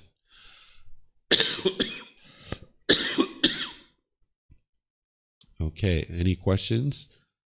All right, so let's go on here. This is why you need to learn the 6 sense bases, because it helps you to understand that discontentedness enters into the mind so that you can practice right mindfulness. You can be aware through your mind. You can actually guard the doorways to discontentedness and protect your own contentedness. I'll give you an example on this. At one time I realized that when I drink coffee, the mind was getting really excited and kind of in this kind of heightened state of excitement, and I had difficulty sleeping, and I would get headaches, and I realized that it was unwise for me to drink coffee and ingest caffeine. So I decided to distance myself from coffee. I stopped going to coffee shops. I stopped being around coffee for a period of time. Well, then one day I was walking down the street and I turned the corner and I got this big whiff of coffee, and boom, I was in the coffee shop standing in line getting my coffee, even though I knew I was going to have a 3-day headache by getting this coffee. But I had such a craving for it. I was standing in that line. I really wanted the coffee. And I was telling myself the whole time, like, what are you doing? What are you doing? This is so silly. You're so stupid. You're going to have a headache for 3 days. Why are you drinking this coffee? But even though I got up to the line, I was like, okay, iced coffee, please, you know. And I ordered the coffee and I sat down and I started drinking it. Eventually I threw it away, and that was the last coffee I ever drank. But then after I did that, it took me a while to get to that point. But after I did that, I had to reflect. I was like, what was it that allowed that craving to arise? What was it that got me? Something pulled me. Oh, it was the odor. It was the odor. Okay, that's what it was. My mind's not strong enough yet to experience the odor of coffee. I could distance myself from it. I was choosing not to be around it, but the odor pulled me back in. So once I realized that, I then started making different decisions. When I would see coffee shops, I would go to the other side of the street. And I would switch to the other side of the street, and I walked down that side of the street. And I had to do this for a period of time, for a few months, until I eliminated my craving, desire, attachment for coffee. And now I can go into coffee shops. Sometimes students like to have a one-on-one talk, and they invite me to a coffee shop. I just get a bottle of water or a smoothie or something else like this, and we sit down in the coffee shop, no big deal. But for that period of time where my mind was somewhat sensitive and that craving was still there, I realized that I needed to guard the nose. I needed to guard that sense base, that whenever I walked past an area where there was a smell of coffee, I needed to move to the other side of the street. Or if I couldn't do that, I would walk in the opposite direction, because I wasn't interested in allowing this craving to arise. So if you can understand that these 6 sense bases are the doorways to your discontentedness, anytime you experience discontentedness, you can track it to a specific sense base. You can think right now, if you would like to take a moment to reflect, think about a recent time where you've been angry or frustrated or irritated, or even you got pleasant feelings, so excited. Think about that experience. What was the 1 or 2 or 3 sense bases that you received contact through? Was it the eyes? That you saw something agreeable or disagreeable and you got either pleasant feelings or painful feelings? Was it the ears? Did you hear a certain sound that was either agreeable or disagreeable to you? Was it an odor that you saw either agreeable or disagreeable? Was it a certain flavor? Was it certain contact with a physical object to the body? Or was it a mental object, certain thoughts or certain thinking that you were having? You can trace every single situation of discontentedness to either one or more of your sense bases. And if you can start doing that, if you can start delineating all the way down to that level, you can start making really wise decisions. I'll give you another example. At one time, I used to sleep with the fan on in my room. I used to have a fan that circulates the air. And I wasn't sure whether my mind was attached to the sound or not, that maybe I was falling asleep when I heard this sound. And maybe if I didn't have this sound anymore, maybe I wouldn't be able to fall asleep. So for many months, I was falling asleep with the sound of the fan. And I decided to start turning off the fan in order to see if the mind could still fall asleep. And in that situation, I was able to fall asleep without the fan. But these are the things that you're going to need to test. You're going to need to test these things. Because when we talk about the focus and the concentration and the clarity of mind and the deep memory of the enlightened mind, where this is coming from is that you're eliminating your cravings, desires, attachments. It's not the meditation itself that is producing the concentration and the focus and the clarity. You are exercising the mind there. That's not what's actually providing and producing the heightened qualities of mind in the enlightened mental state. It's not the tools and the techniques that the Buddha is teaching you. Those tools and techniques are there to eradicate the pollutions out of your mind. It's eradicating the pollutions out of your mind that's producing these improved qualities of mind. So you're going to need to eliminate your cravings, desires, attachments, and as you are, this is where you're going to see the improved qualities of mind. So you're going to need to look at how you experience life And then if you see things that you're doing repetitively over and over and over again, you're going to need to introduce some impermanence and train the mind to not do these things. So if you wear the same jewelry every day, if you wear a watch outside every day, I would encourage you to leave it at home for a while. Like some days wear it, some days don't wear it. If you have a certain pair of shoes that you wear all the time, some days wear those, some days wear different shoes. If you have certain foods that you eat all the time, or if you have a certain place that you sleep all the time, or like I shared with you guys the other day about sitting in a classroom. Sometimes when you come to a classroom, you sit in the same exact spot every single time you show up to a classroom. You'd like to switch this up, train the mind that, hey, you're not going to get what you want all the time. You're going to need to experience this impermanence. So rather than allowing the mind to continue to make these decisions where it's craving permanence, switch things up in your life so that the mind doesn't have the ability to hold on where it clings and craves. So you're going to need to be aware of these 6 sense bases so that you can introduce impermanence and kind of mix things up. But then when you know what your cravings, desires, attachments are, you can use these 6 sense bases to guard the mind. The Buddha talks about this quite a bit in his teachings about guarding your mind with mindfulness. So wherever you see the mind longing, yearning through these sense bases, you can restrain it and you can pull it back. Here, I'll give you another example. You might be in the mall where you see an attractive male or attractive female, somebody that you're really attracted to. Maybe you're walking behind them in the mall and you see with your eyes like, wow, look at their neck, look at their back, look at their legs, look at their butt, look at their this, look at their that, right? And you're walking behind them and you see your mind longing, yearning, and you realize that that's a craving. Maybe what you decide to do is rather than allow the mind to long through these eyes, because that's what it's doing, it's longing through the eyes, maybe you duck off into a store to cut that off and let it go. Duck off into a store or look down to the ground or switch to another walkway in the mall. Rather than just sit there and keep gawking at this person obsessively, you might need to redirect the mind towards ducking into a store for a minute or 2 or 3, let that person walk, and then you come out of the mall, you come out of the store back into the mall, right? This is a way to cut off and let go of anything that the mind's craving. Because if you keep letting it sit there and crave and gawk at that person, not only are you going to, this sensual desire is going to long and yearn through your eyes, but you're going to experience the same thing through the ears, the nose, the tongue, the body, and the mind. So anytime you see the mind longing and yearning, you would like to cut it off and cut it off. So it's your mindfulness or awareness of mind that's going to make you aware of that longing and yearning, but then you're going to need to apply right effort to cut it off and redirect the mind and take it in a different direction. This helps you to understand the fetter of sensual desire. The understanding the 6 sense bases, you can see very clearly what the mind's doing. And hopefully I've shared enough examples with you and I've given you an opportunity to reflect that you can see that your mind is indeed doing this, that it indeed has this sensual desire and it's longing and yearning through these sense bases. And this is helping you to understand the underlying problem that's in the mind and why you need to eliminate that sensual desire. You can get to the point where you eliminate certain cravings, desires, attachments, and this is the cause of discontentedness. But then there are certain things that you'll be able to actually continue to enjoy. Like I gave you the example of the chocolate cake the other day.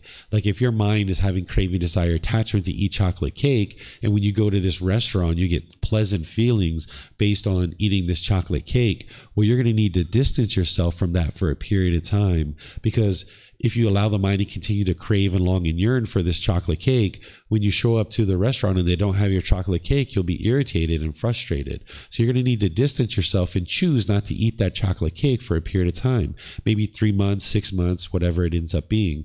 But then when you realize that the mind has eliminated its craving, desire, attachment, you can eat chocolate cake. There's no harm in eating chocolate cake, but you're going to need to learn how to do that without allowing the mind to get conditioned pleasant feelings, so that then you don't get the conditioned painful feelings, right? So if there's destructive cravings, if there's unwholesome cravings, you're going to need to eliminate those and just never go back to them. But there's certain things like chocolate cake or other things like this, or maybe like a car or a mobile phone or a computer. It's not the object itself that is the craving. It's inside the mind. The sensual desire is inside the mind. The 6 sense bases is just a doorway that's allowing the contact to come in through the mind. So you're going to need to protect these doorways, understanding the central desire will help you to be able to protect your contentedness, so that when you see the mind longing and yearning through these doorways, you can cut it off and let it go and redirect the mind. Okay? So let's talk now about central desire. Central desire is the mind longing and yearning through these sense spaces. There's this longing and yearning through the eyes to see certain agreeable forms, through the ears to hear certain agreeable sounds, through the nose to smell agreeable odors. There's this longing and yearning, this chasing, this wanting agreeable contact. And then the same thing is occurring through the tongue to taste certain flavors, and then through the body to touch certain physical objects, and through the mind to recognize certain mental objects. And then it's repulsed by the disagreeable. And this is what you're training the mind to revert, to essentially rewire the mind so it doesn't continue to stay conditioned in this way. Okay? Here's a little diagram that I made. I sometimes think diagrams help you to be able to understand what's going on. So there's this mind that has the central desire, and then there's the craving or the longing, the yearning through the body. The body is the mechanism that's bringing in contact through the eyes, ears, nose, tongue, the body, and then the mind itself. It's longing for forms, sounds, odors, flavors, physical objects, and then certain mental objects. This is what the mind's longing and yearning. It's using those 6 sense spaces as doorways to bring in contact. Okay, so this is kind of a diagram to help you. My son picked out the Bentley. I think that's what that is. He picked out a Bentley. I was like, what is something that you long and yearn through the eyes? You know, like a car. So I put that one in there. Okay. Oops. All right. So now I'm going to share something with you. This is from the Buddha. He talks about, in order to get to the first stage of enlightenment, you're going to need to know the cause, the disappearance, the gratification, the danger, and the escape. This is something that you need to know. And now that you've learned enough about all the various teachings, you can learn this. So the cause of this discontentedness is craving, desire, attachment. The disappearance of this discontentedness, that it arises, it changes, and it fades away. This is the universal truth of impermanence. The gratification that the mind wants and that it's longing for, the unenlightened mind's fetter of central desire. That's the mind trying to gratify itself. It's trying to get these pleasant feelings. The danger in all of this is that the mind's going to experience this discontentedness, that it can't maintain its contentedness. The mind's going to go up and down and up and down, up and down. That's the danger. Then the escape from all of this is the Eightfold Path. That's the restraining of the mind.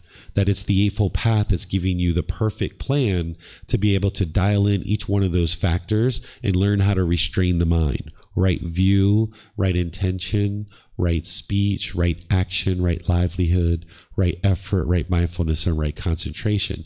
This is the training that you need to be able to eliminate your cravings, desires, attachments. So this is the cause, the disappearance, the gratification, the danger, and the escape. The escape is the Eightfold Path. That's what's going to help you escape all of this. I see a bunch of you guys writing this down. I was going to switch, but I'll give you guys some time to write this down. I see some of you guys moving. Is it too cold in here? Yeah. There's remote controls up there that you guys can adjust the temperature on that top shelf on the right. You guys can turn the fans on and off. You can turn the air conditioning on and off. I've got this one blowing down on me, so I can feel okay, but you guys adjust it for whatever you guys would like.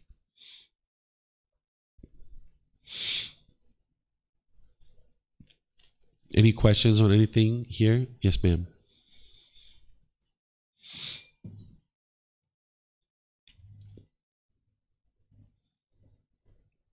Does this teaching have a specific name?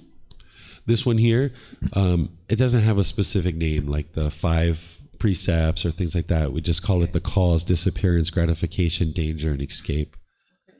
Mm-hmm. Thank you. Mm-hmm. Okay.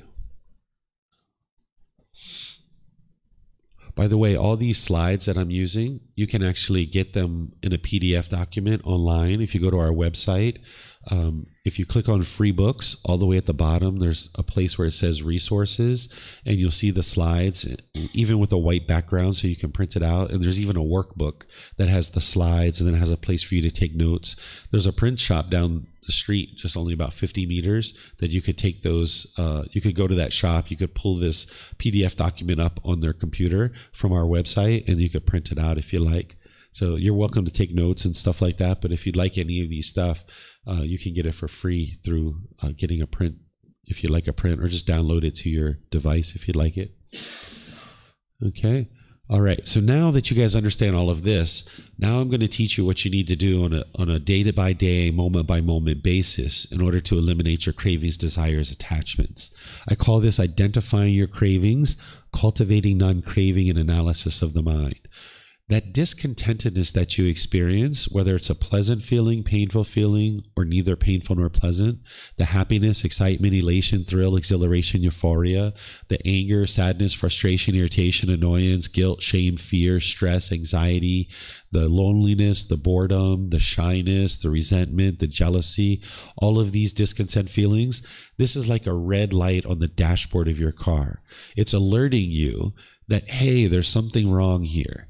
And if you had the red light on the dashboard of your car come up, what would you do? Would you keep driving the car, or would you pull over and perhaps start looking about what's wrong with this car? You'd probably pull over, right? And if you have a little bit of skills, you'd probably pop the hood and you start looking under the hood and see if you can figure out what's going on with this car. But if you don't have the skills, you'd probably take this car to a mechanic and ask the mechanic to take a look at your car and figure out what's going on. So these discontent feelings are the same thing. They're the red light on the dashboard of your car. They're alerting you, hey, something's wrong here. You've got some issue here with your car. There's something wrong with the mind here. There's an issue. You've got some sadness. You've got some guilt. You've got some shame. This is the red light showing you, hey, you've got a craving, desire, attachment here. You're going to need to identify it. Just like you build the ability and the skill to meditate, you're going to need to develop the skill and ability to identify your own cravings and to understand what is it that the mind's longing and yearning for. And if you have some skills and abilities, you can figure that out on your own. But where you don't, you need to take your car to the mechanic. The mechanic is your teacher.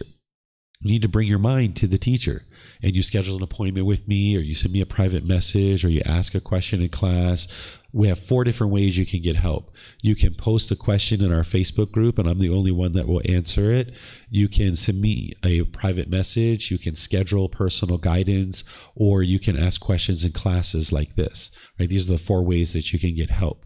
So you bring your mind to the mechanic and you say, hey, teacher, I've got this guilt, or I've got this shame, or I've got this stress, or I've got this anxiety, I've got this sadness, I've got this frustration, and I don't know what the cravings, desires, attachments are. I can start asking you questions and kind of walking you through, and you'll be able to then discover what your cravings, desires, attachments are. That's one way to do it. In some cases, a student has looked inward. They've done that inward reflection, that introspection, and they come to me and they say, hey, teacher, I have this sadness that I'm experiencing. Here's the various cravings that I think that this might be. And I would like to just talk to you to confirm that it sounds like I'm on the right track. Right? You can do that too. So you could come to me and say, I have no idea what's causing it. Can you help me figure it out? Or you can say, hey, this is what I think might be causing it. Is this what you think? Am I on the right track? And once again, I'll just ask you some questions, try to understand and uncover what's going on in your mind.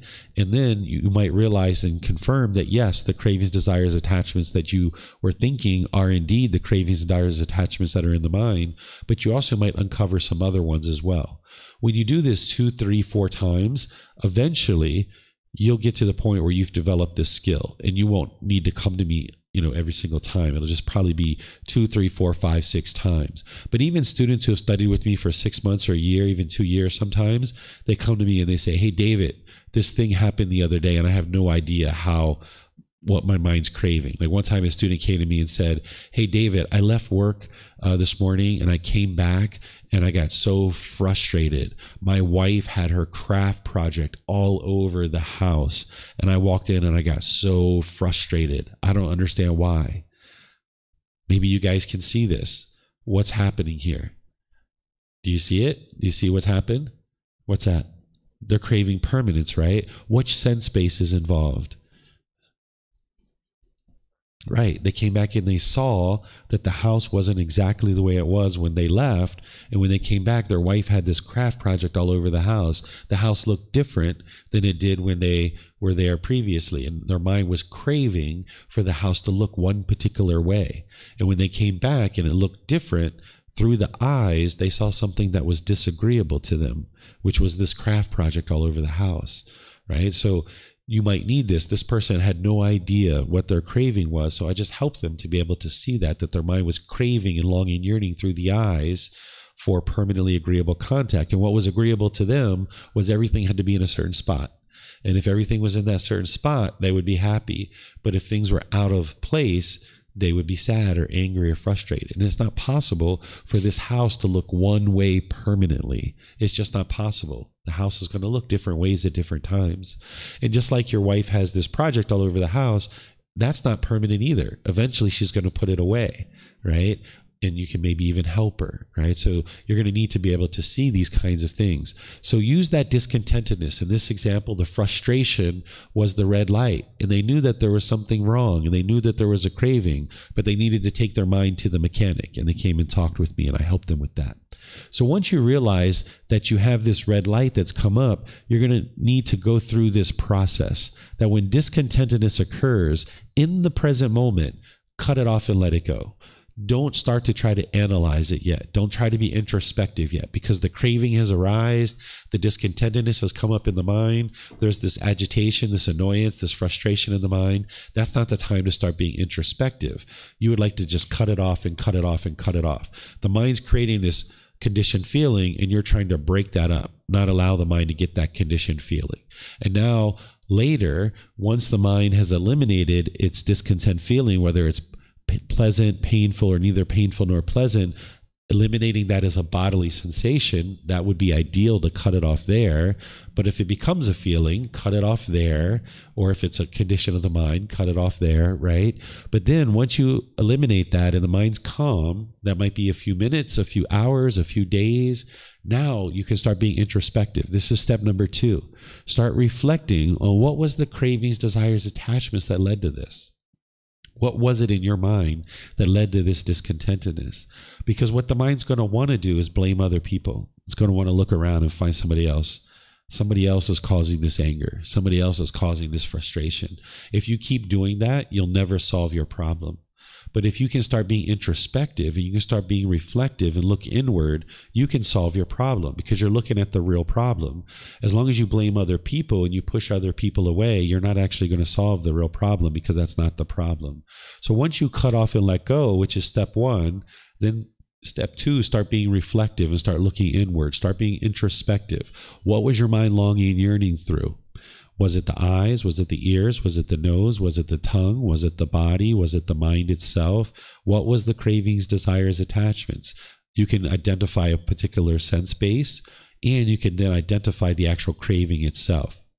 Then once you identify what the cravings are, then the step number 3 is you develop a plan to eliminate the specific craving, desire, attachment that caused the discontentedness, so that you can then develop the ability to let go. You're going to need to have breathing mindfulness, meditation, and generosity ongoing as a consistent ongoing practice to train the mind to let go. But then you're going to need to put the mind in specific situations where it's having a craving, desire, attachment to train it to let go. I'll give you an example. One time I left my house and I was about 5 minutes down the road and I went to grab my cell phone and I realized I didn't have my cell phone. And I noticed this fear come up into the mind. And right away, I started getting all this fear. Well, the first thing I did is I cut it off. I let it go. I was like, all right, cut that fear off. Then I started being introspective. What is it that the mind's craving? What is it that it's longing for? It's longing for the phone. Through the eyes, it's wanting the phone to be permanent. And this phone is not permanent. Right? So now when I realized that the mind was longing and yearning for the phone, the first thing that the mind wanted to do was turn around and go get the phone. It thought that that was going to solve the problem. That's what the mind wanted to do. But in that moment of introspection and looking inward, I realized that going to get the phone isn't going to solve the problem because the craving is going to still persist. It's just satisfying the mind. Right? So as long as I turned around and went and got the phone, it didn't give the mind the opportunity to eliminate its craving, desire, attachment. So what I needed to do was distance myself from the phone. So instead of turning around to go get the phone, I decided to go out and continue to go through my day. I was only planning to be out for an hour and a half that day. I just had a couple of things I needed to do. But instead, I elongated my time outside. I went to the movies. I got some popcorn. I went to dinner. I stayed out for like 5-6 hours without the phone. I had to teach the mind, you can be outside without the phone. It's okay. You don't need to have fear. You can be peaceful. You can be joyful. If you need to call somebody, I'm sure somebody would let you borrow their phone if you have an emergency. And then I started reminding myself, when you were a kid, there was no such thing as mobile phones. You used to go out all the time without a mobile phone when you were a child, but my mind had gotten attached to the phone, right? So I went outside without the phone. That was the plan that I executed. Then, about every 2 or 3 days, I intentionally left the phone at home to try to train the mind to go out into the world without the phone.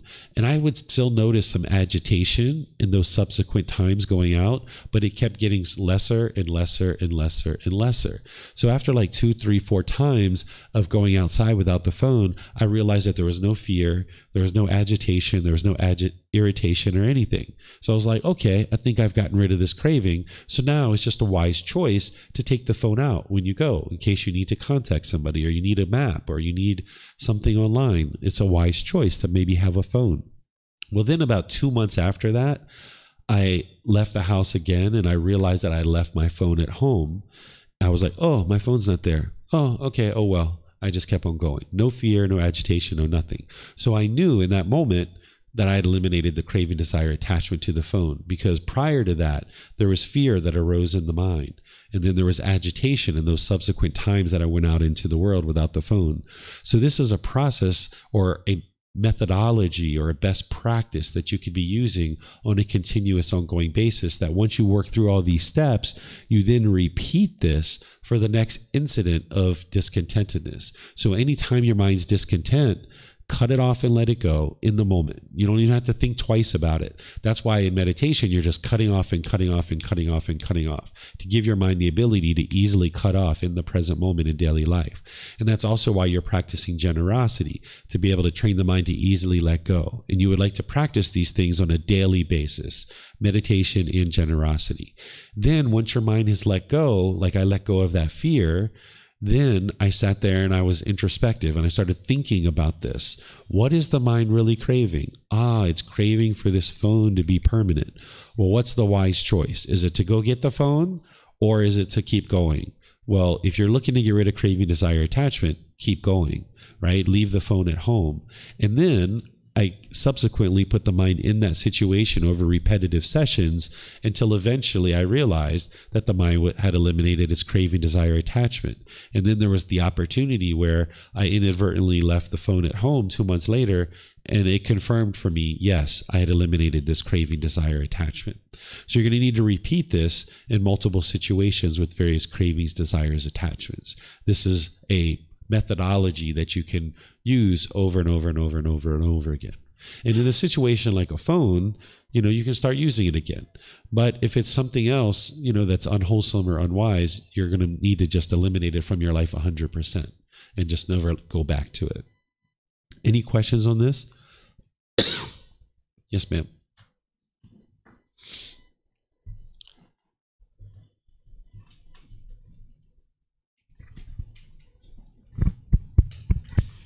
So I don't always catch it. So let's say I have a reaction out of all of this. Mm-hmm. Do I then just stop having reacted and then repeat this, or is there another step?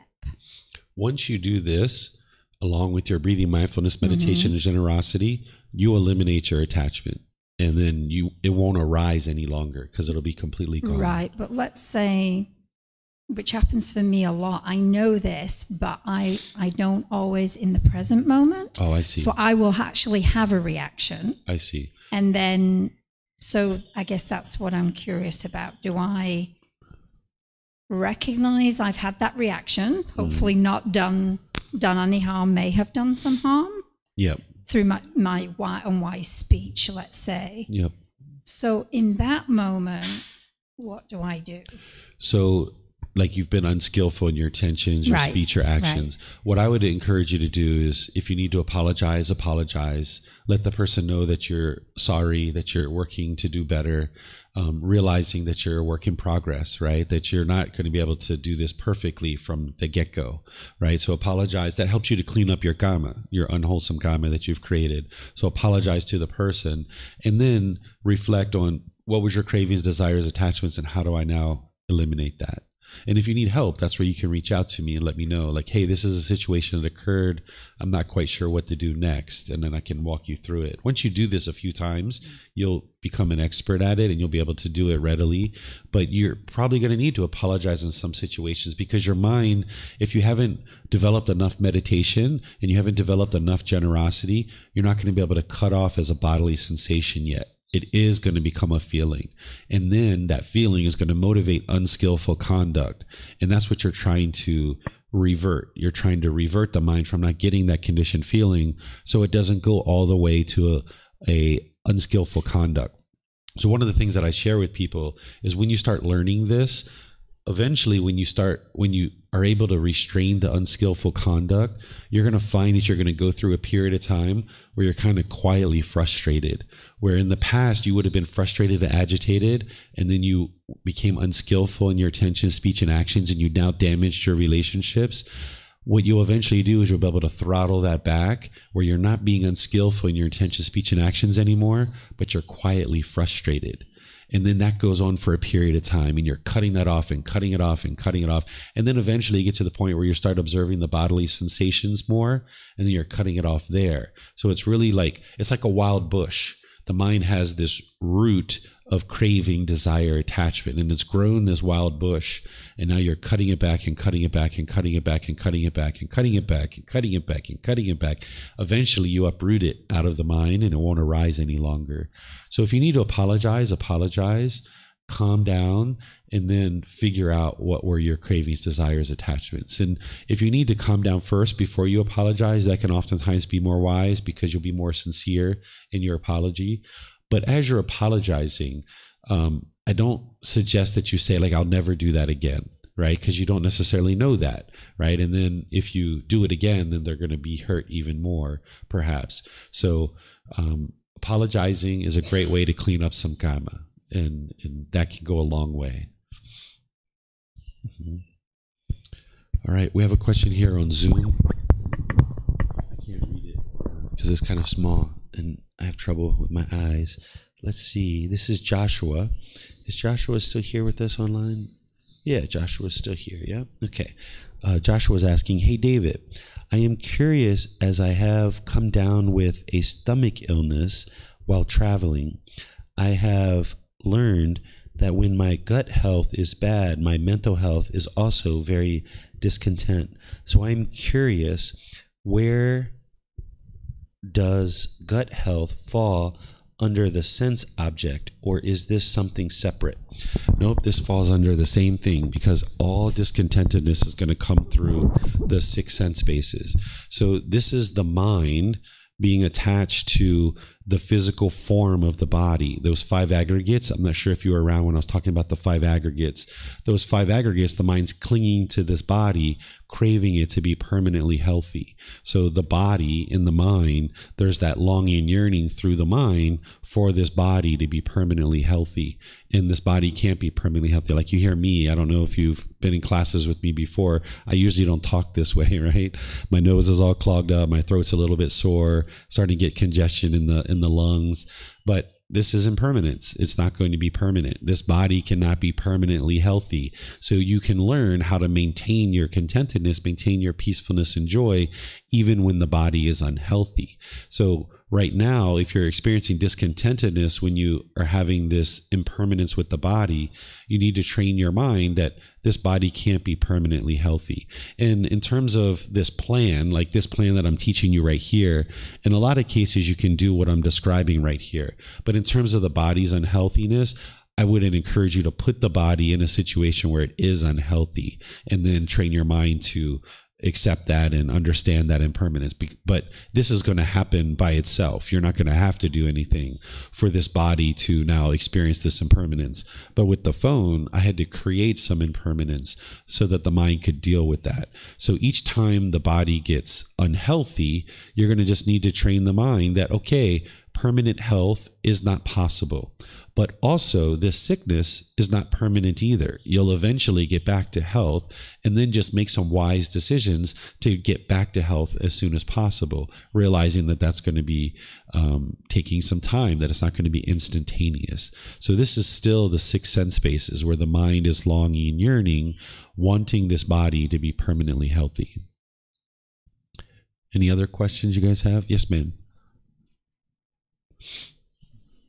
There's some more mics too if you would like to get a mic. No, you can get one here if you like, because that way the people online, we can keep going in our class. Yes, ma'am. Is there some things that are more difficult to, I don't know, to control or to get the discontentedness? For instance, the things that are through the nose, through the ears, etc., etc. The example that you gave with the cell phone, it's more easy. That some things that are happening in the mind, because the mind, I know, sometimes is crazy and has a lot of unhealthy, how do you say, like thinking. And I don't know if this is more difficult than the ones that with the senses, like the ears or the eyes, etc. I don't know if I make sense. Yeah, I understand what you're sharing. Everybody's a little bit different. It depends what cravings, desires, attachments you have in your mind. You're going to find certain things more difficult and more challenging than somebody else might, right? And this is where it's unwise to measure and compare yourself to other people. This is why there's no judgment in the teachings of the Buddha. You shouldn't ever measure and compare yourself, because the cravings that you struggle with are going to be different than somebody else's. Somebody else can find certain things really easy. Other things people can find very hard. So it depends on what cravings you have in your mind and how deeply held they are. Oftentimes early in practice, there's actually multiple cravings that are occurring that lead to any one particular bout of discontentedness or any one particular situation of discontentedness. So while we talk about it as craving, desire, attachment, you can actually have 2, 3, 4, 5, 6 different cravings that are producing any one situation of discontentedness. Typically, the more intense the feelings are, the more cravings, desires, attachments that are involved, and the more deeply held they are. So let's give an example. Say you get sick. There can be craving, desire, attachment to this body, but there can also be craving, desire, attachment to the activities that you do on a daily basis, that you go outside and now you can't do that anymore. Or certain friends that you were going to see that day, you could be attached to them. Or the money that you're now going to need to spend to go to the doctor and spend for the doctor. So you could get really angry potentially if you get sick. And there's an attachment to the body, there's attachment to the money, there's attachment to the activities, attachment to the friends. And these 4 or 5 different attachments are producing this real intense anger and frustration in the mind that now you're sick. So when you're looking inward at these cravings, desires, attachments, it's not going to typically be just one when you're first getting started. There can be 3, 4, 5, 6 of them, but slowly but surely you can peel those away, and eventually you'll get down to less and less cravings. And that's where you'll see going into those jhanas that I talked about last night and getting into this first stage of enlightenment. That's why your discontentedness is diminished by the time you get to the jhanas in the first stage of enlightenment, because you've throttled back and eliminated certain cravings in the mind, and there's not as many there anymore. So they're not producing as intense of feelings any longer. There's still discontentedness there, but they're not as intense as it was when you were off the path to enlightenment. Yes, sir. Thanks. Could you speak a little bit, excuse me, to generosity and how it helps in this situation? Maybe give an example that we could utilize to improve this. Sure. So generosity is the giving and sharing of more than is strictly required in any given situation without any expectation of anything in return, such as your time, your effort, your energy, or your resources. when there's craving, desire, attachment in the mind tends to be selfish and tends to hold on a lot. It's not willing to give and share. And if you're giving and sharing with an expectation of something back, there's still craving there. So the mind isn't yet practicing pure generosity. So you need to get to the point where you're giving without any expectation of anything in return. So let's say, for example, you observe that you go through your closet to put on a shirt in the morning, and it's been teared or it's been ripped when it was washed. And you get really angry and frustrated about your clothes being ripped. And now you see, my mind's clinging to my clothes. I'm frustrated. I'm craving for these clothes to be permanent. Well, you know what? I'm going to bring in some generosity here. I'm going to give away some of my clothes to somebody that can use them. Maybe even your favorite clothes that you wear frequently and you like them a whole lot. You're going to give them away. And now this trains your mind to let go of your craving, desire, attachment, because you can always buy other clothes if you need to, but this is training the mind to let go. Right? Or say that you realize that you're attached to money, and you realize this is a common one, that the mind's attached to money.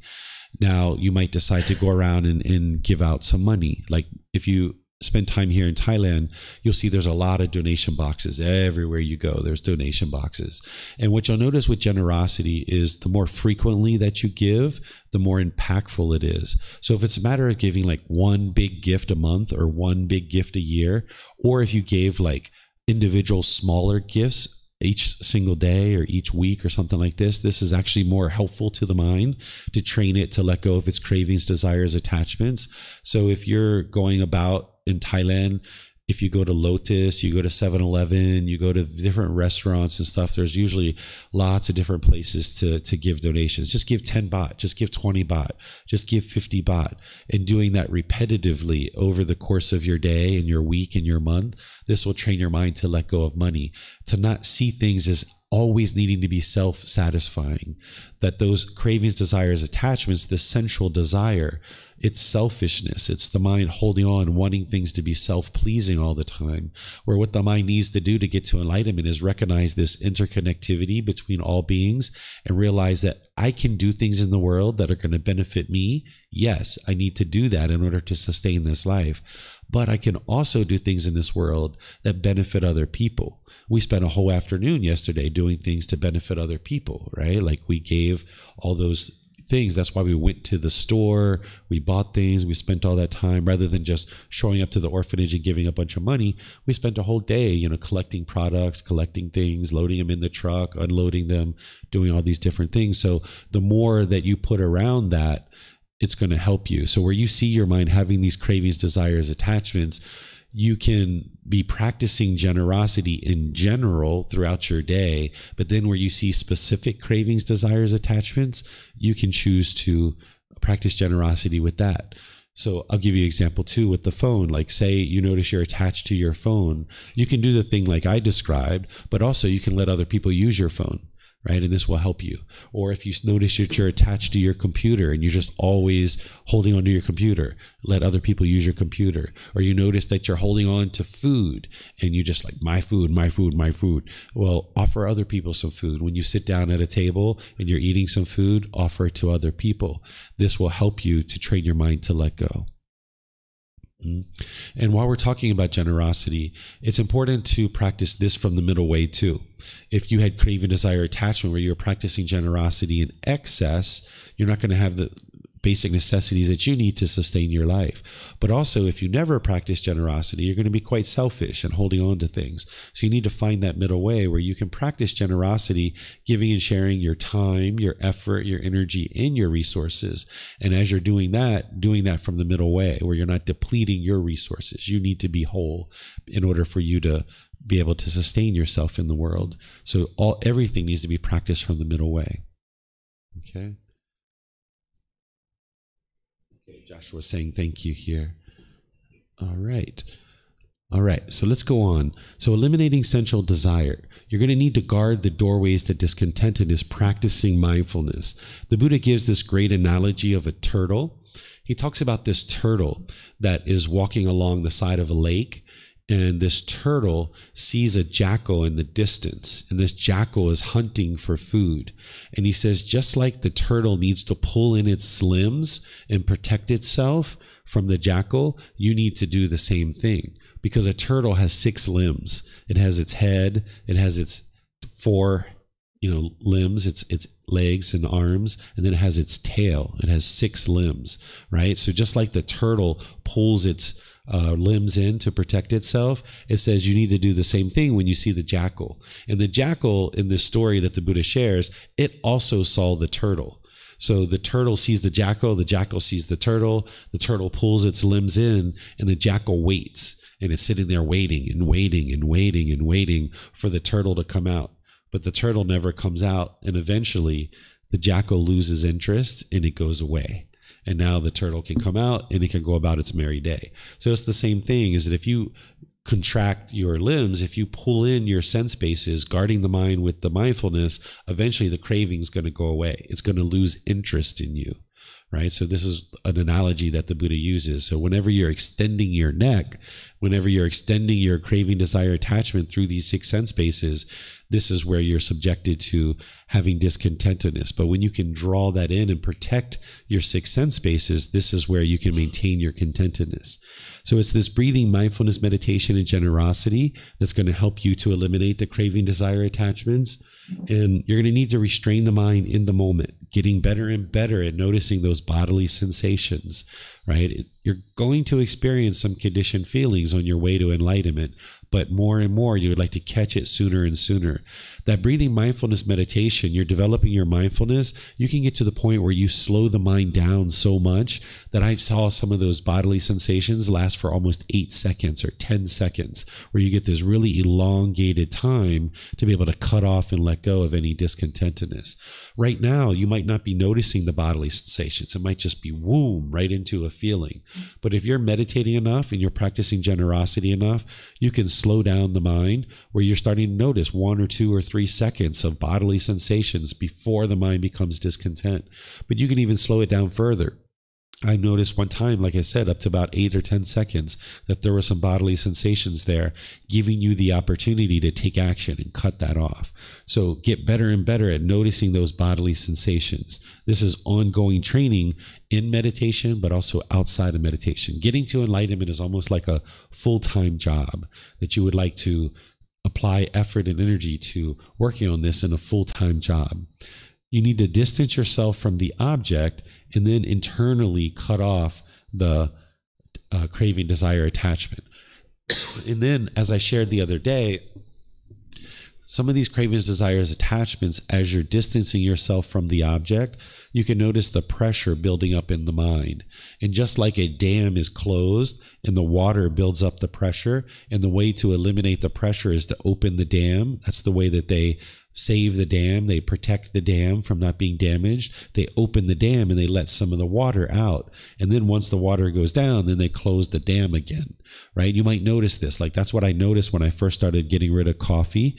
I would notice that after 2 or 3 days, I really wanted to have a coffee really badly. And you can continue to try to work to get 4 days, 5 days, 6 days. You can surely do that.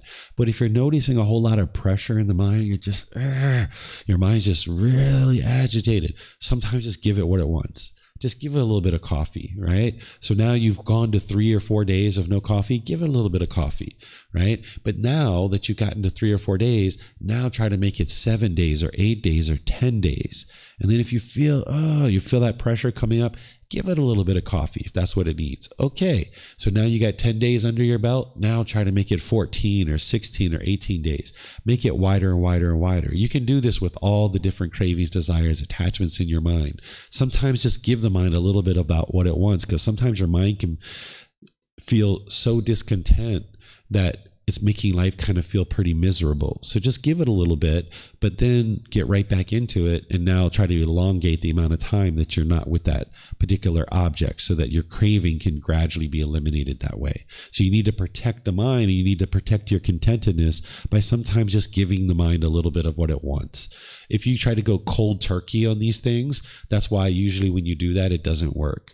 You usually try to go cold turkey 5 days into your New Year's resolution. Next thing you know, you're right back doing that thing again, because cold turkey doesn't work. The same way of saying the mind craves permanence is to say that the mind does not like impermanence. It doesn't like change. whenever you're changing things in your life, your mind doesn't like this. So that you can do small little incremental changes. It's almost like the mind doesn't recognize it. It doesn't even recognize that that's what you're doing. So you would like to kind of slowly but surely, incrementally make changes. So if you're interested in moving to a plant-based food supply, I don't suggest you say, all right, from today forward, I'm never going to eat meat.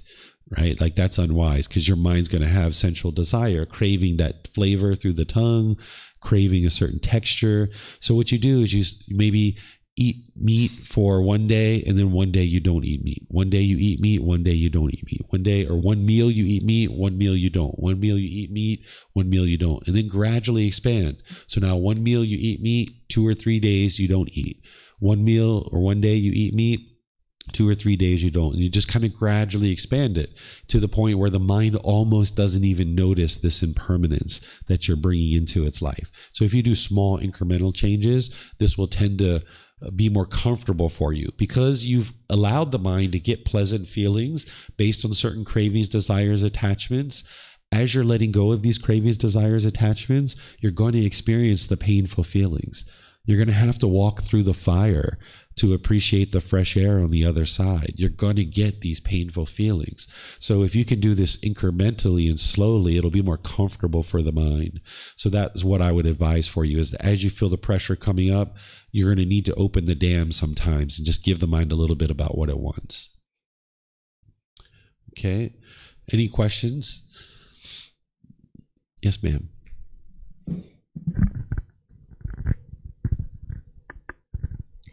Yes, sorry, I have a lot of questions today.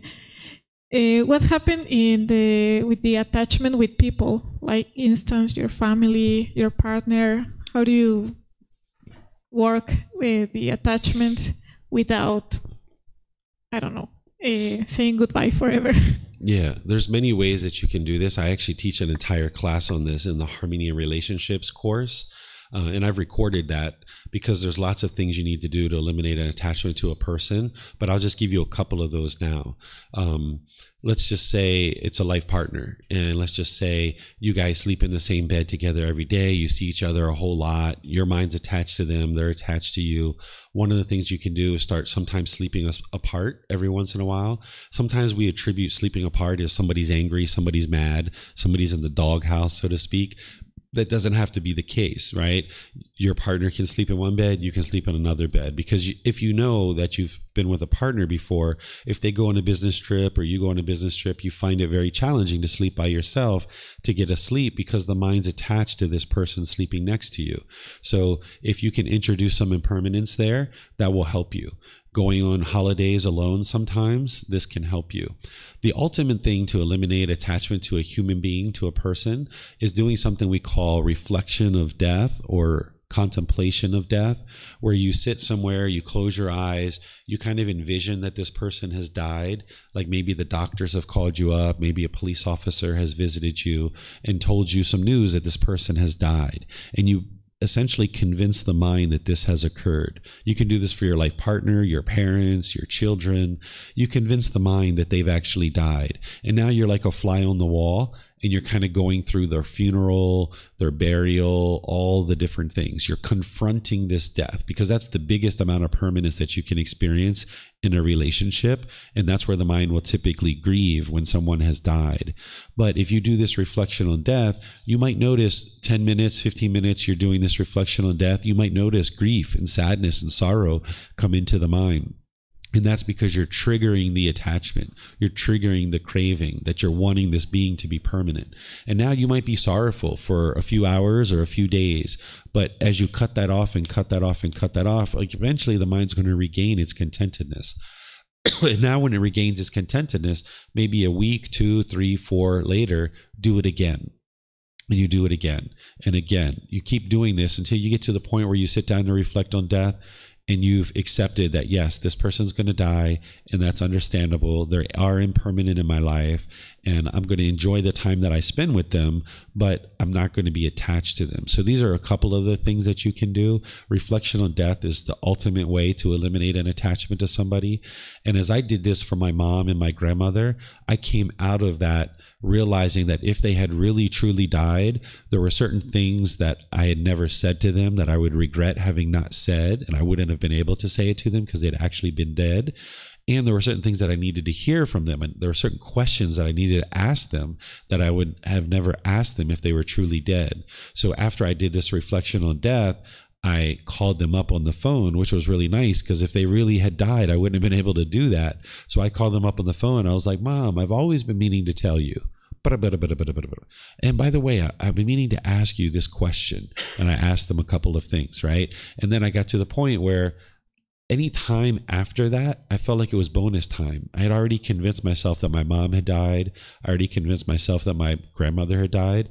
I wasn't aspiring for their death. I wasn't wanting them to die.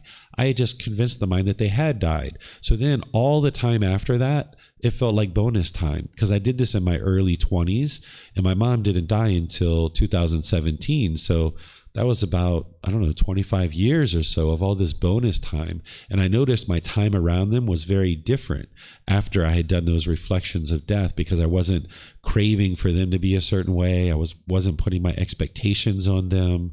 And it felt like all this bonus time. So these are some of the things that you can do in order to eliminate your attachments. You're going to need to know what true love is so you can practice true love, because sometimes people think that the way to get to enlightenment is eliminate all your relationships, because they look at the Buddha's life that he left his family and they think, oh, that's what you need to do in order to get to enlightenment. But what they don't understand is that he did come back after he got to enlightenment, and he spent time with his son, his wife, his stepmother. They all ordained with him, and they all got to enlightenment. So you don't need to end your relationships in order to get to enlightenment. You just need to understand how to have a relationship without attachment, which is going to include you not putting your expectations on someone and controlling someone. And then if you're sleeping with somebody side by side, training your mind that sometimes you'll sleep together, sometimes you won't. Sometimes you'll sleep together, sometimes you won't, and things like this. So the reflection on death is the best way to do that and really approach it and confront this death, because it's going to happen regardless. Either you're going to die or they're going to die. It's going to happen one way or another. And you can either allow death to sneak up on you, or you can confront death on your own terms when you're ready to confront it. And what getting to enlightenment is, among other things, is taking control of your life, taking control of this mind, you making decisions that create certain outcomes that are wholesome for you. So you can allow death to sneak up on you and catch you by surprise, or you can take control of your own life and say, you know what, this person's going to die eventually. I'm going to die eventually. Let me now do this. And now I'm going to confront death on my terms rather than allowing death to sneak up on me. And you can do this for yourself too. Contemplate your own death. And this will help you to eliminate any fear that you might have of death. That you can put the mind in the situation that it doesn't want to be in, which is confronting your own death. Because we're all going to die. Every single one of us. It's only a matter of time. So if you can confront this death for your own death, you can eliminate your own fear of death. That by the time you get to enlightenment, you won't even fear your own death. Yeah, you're welcome. By the way, you don't need to apologize for asking questions. If you're ever studying with a teacher who gets angry at you asking questions, you probably should find a new teacher. All right. All right, so it's break time. So it's 11:36. So when we come back from break, I'm going to teach you guys dependent origination. This is the highest, most ultimate truth of the teachings of the Buddha. This is where you're going to learn the detailed teachings of exactly why your mind is experiencing discontentedness and why you're experiencing rebirth. There's 12 interlinking steps that you can learn, you can reflect on, and you can see the truth of how discontentedness is being experienced. Right now, you understand craving, desire, attachment, but there's much more to it than just craving, desire, attachment. So this teaching that I'm going to share with you, I will share it with you after break. So if we can take a 15-minute break, come back at 11:50, then I'll share that with you at that point. And then after we learn that, then we'll take our lunch break and go on our excursion for today. All right, so enjoy your break, and we'll see you guys in 15 minutes, okay? All right, we'll see you guys. All right.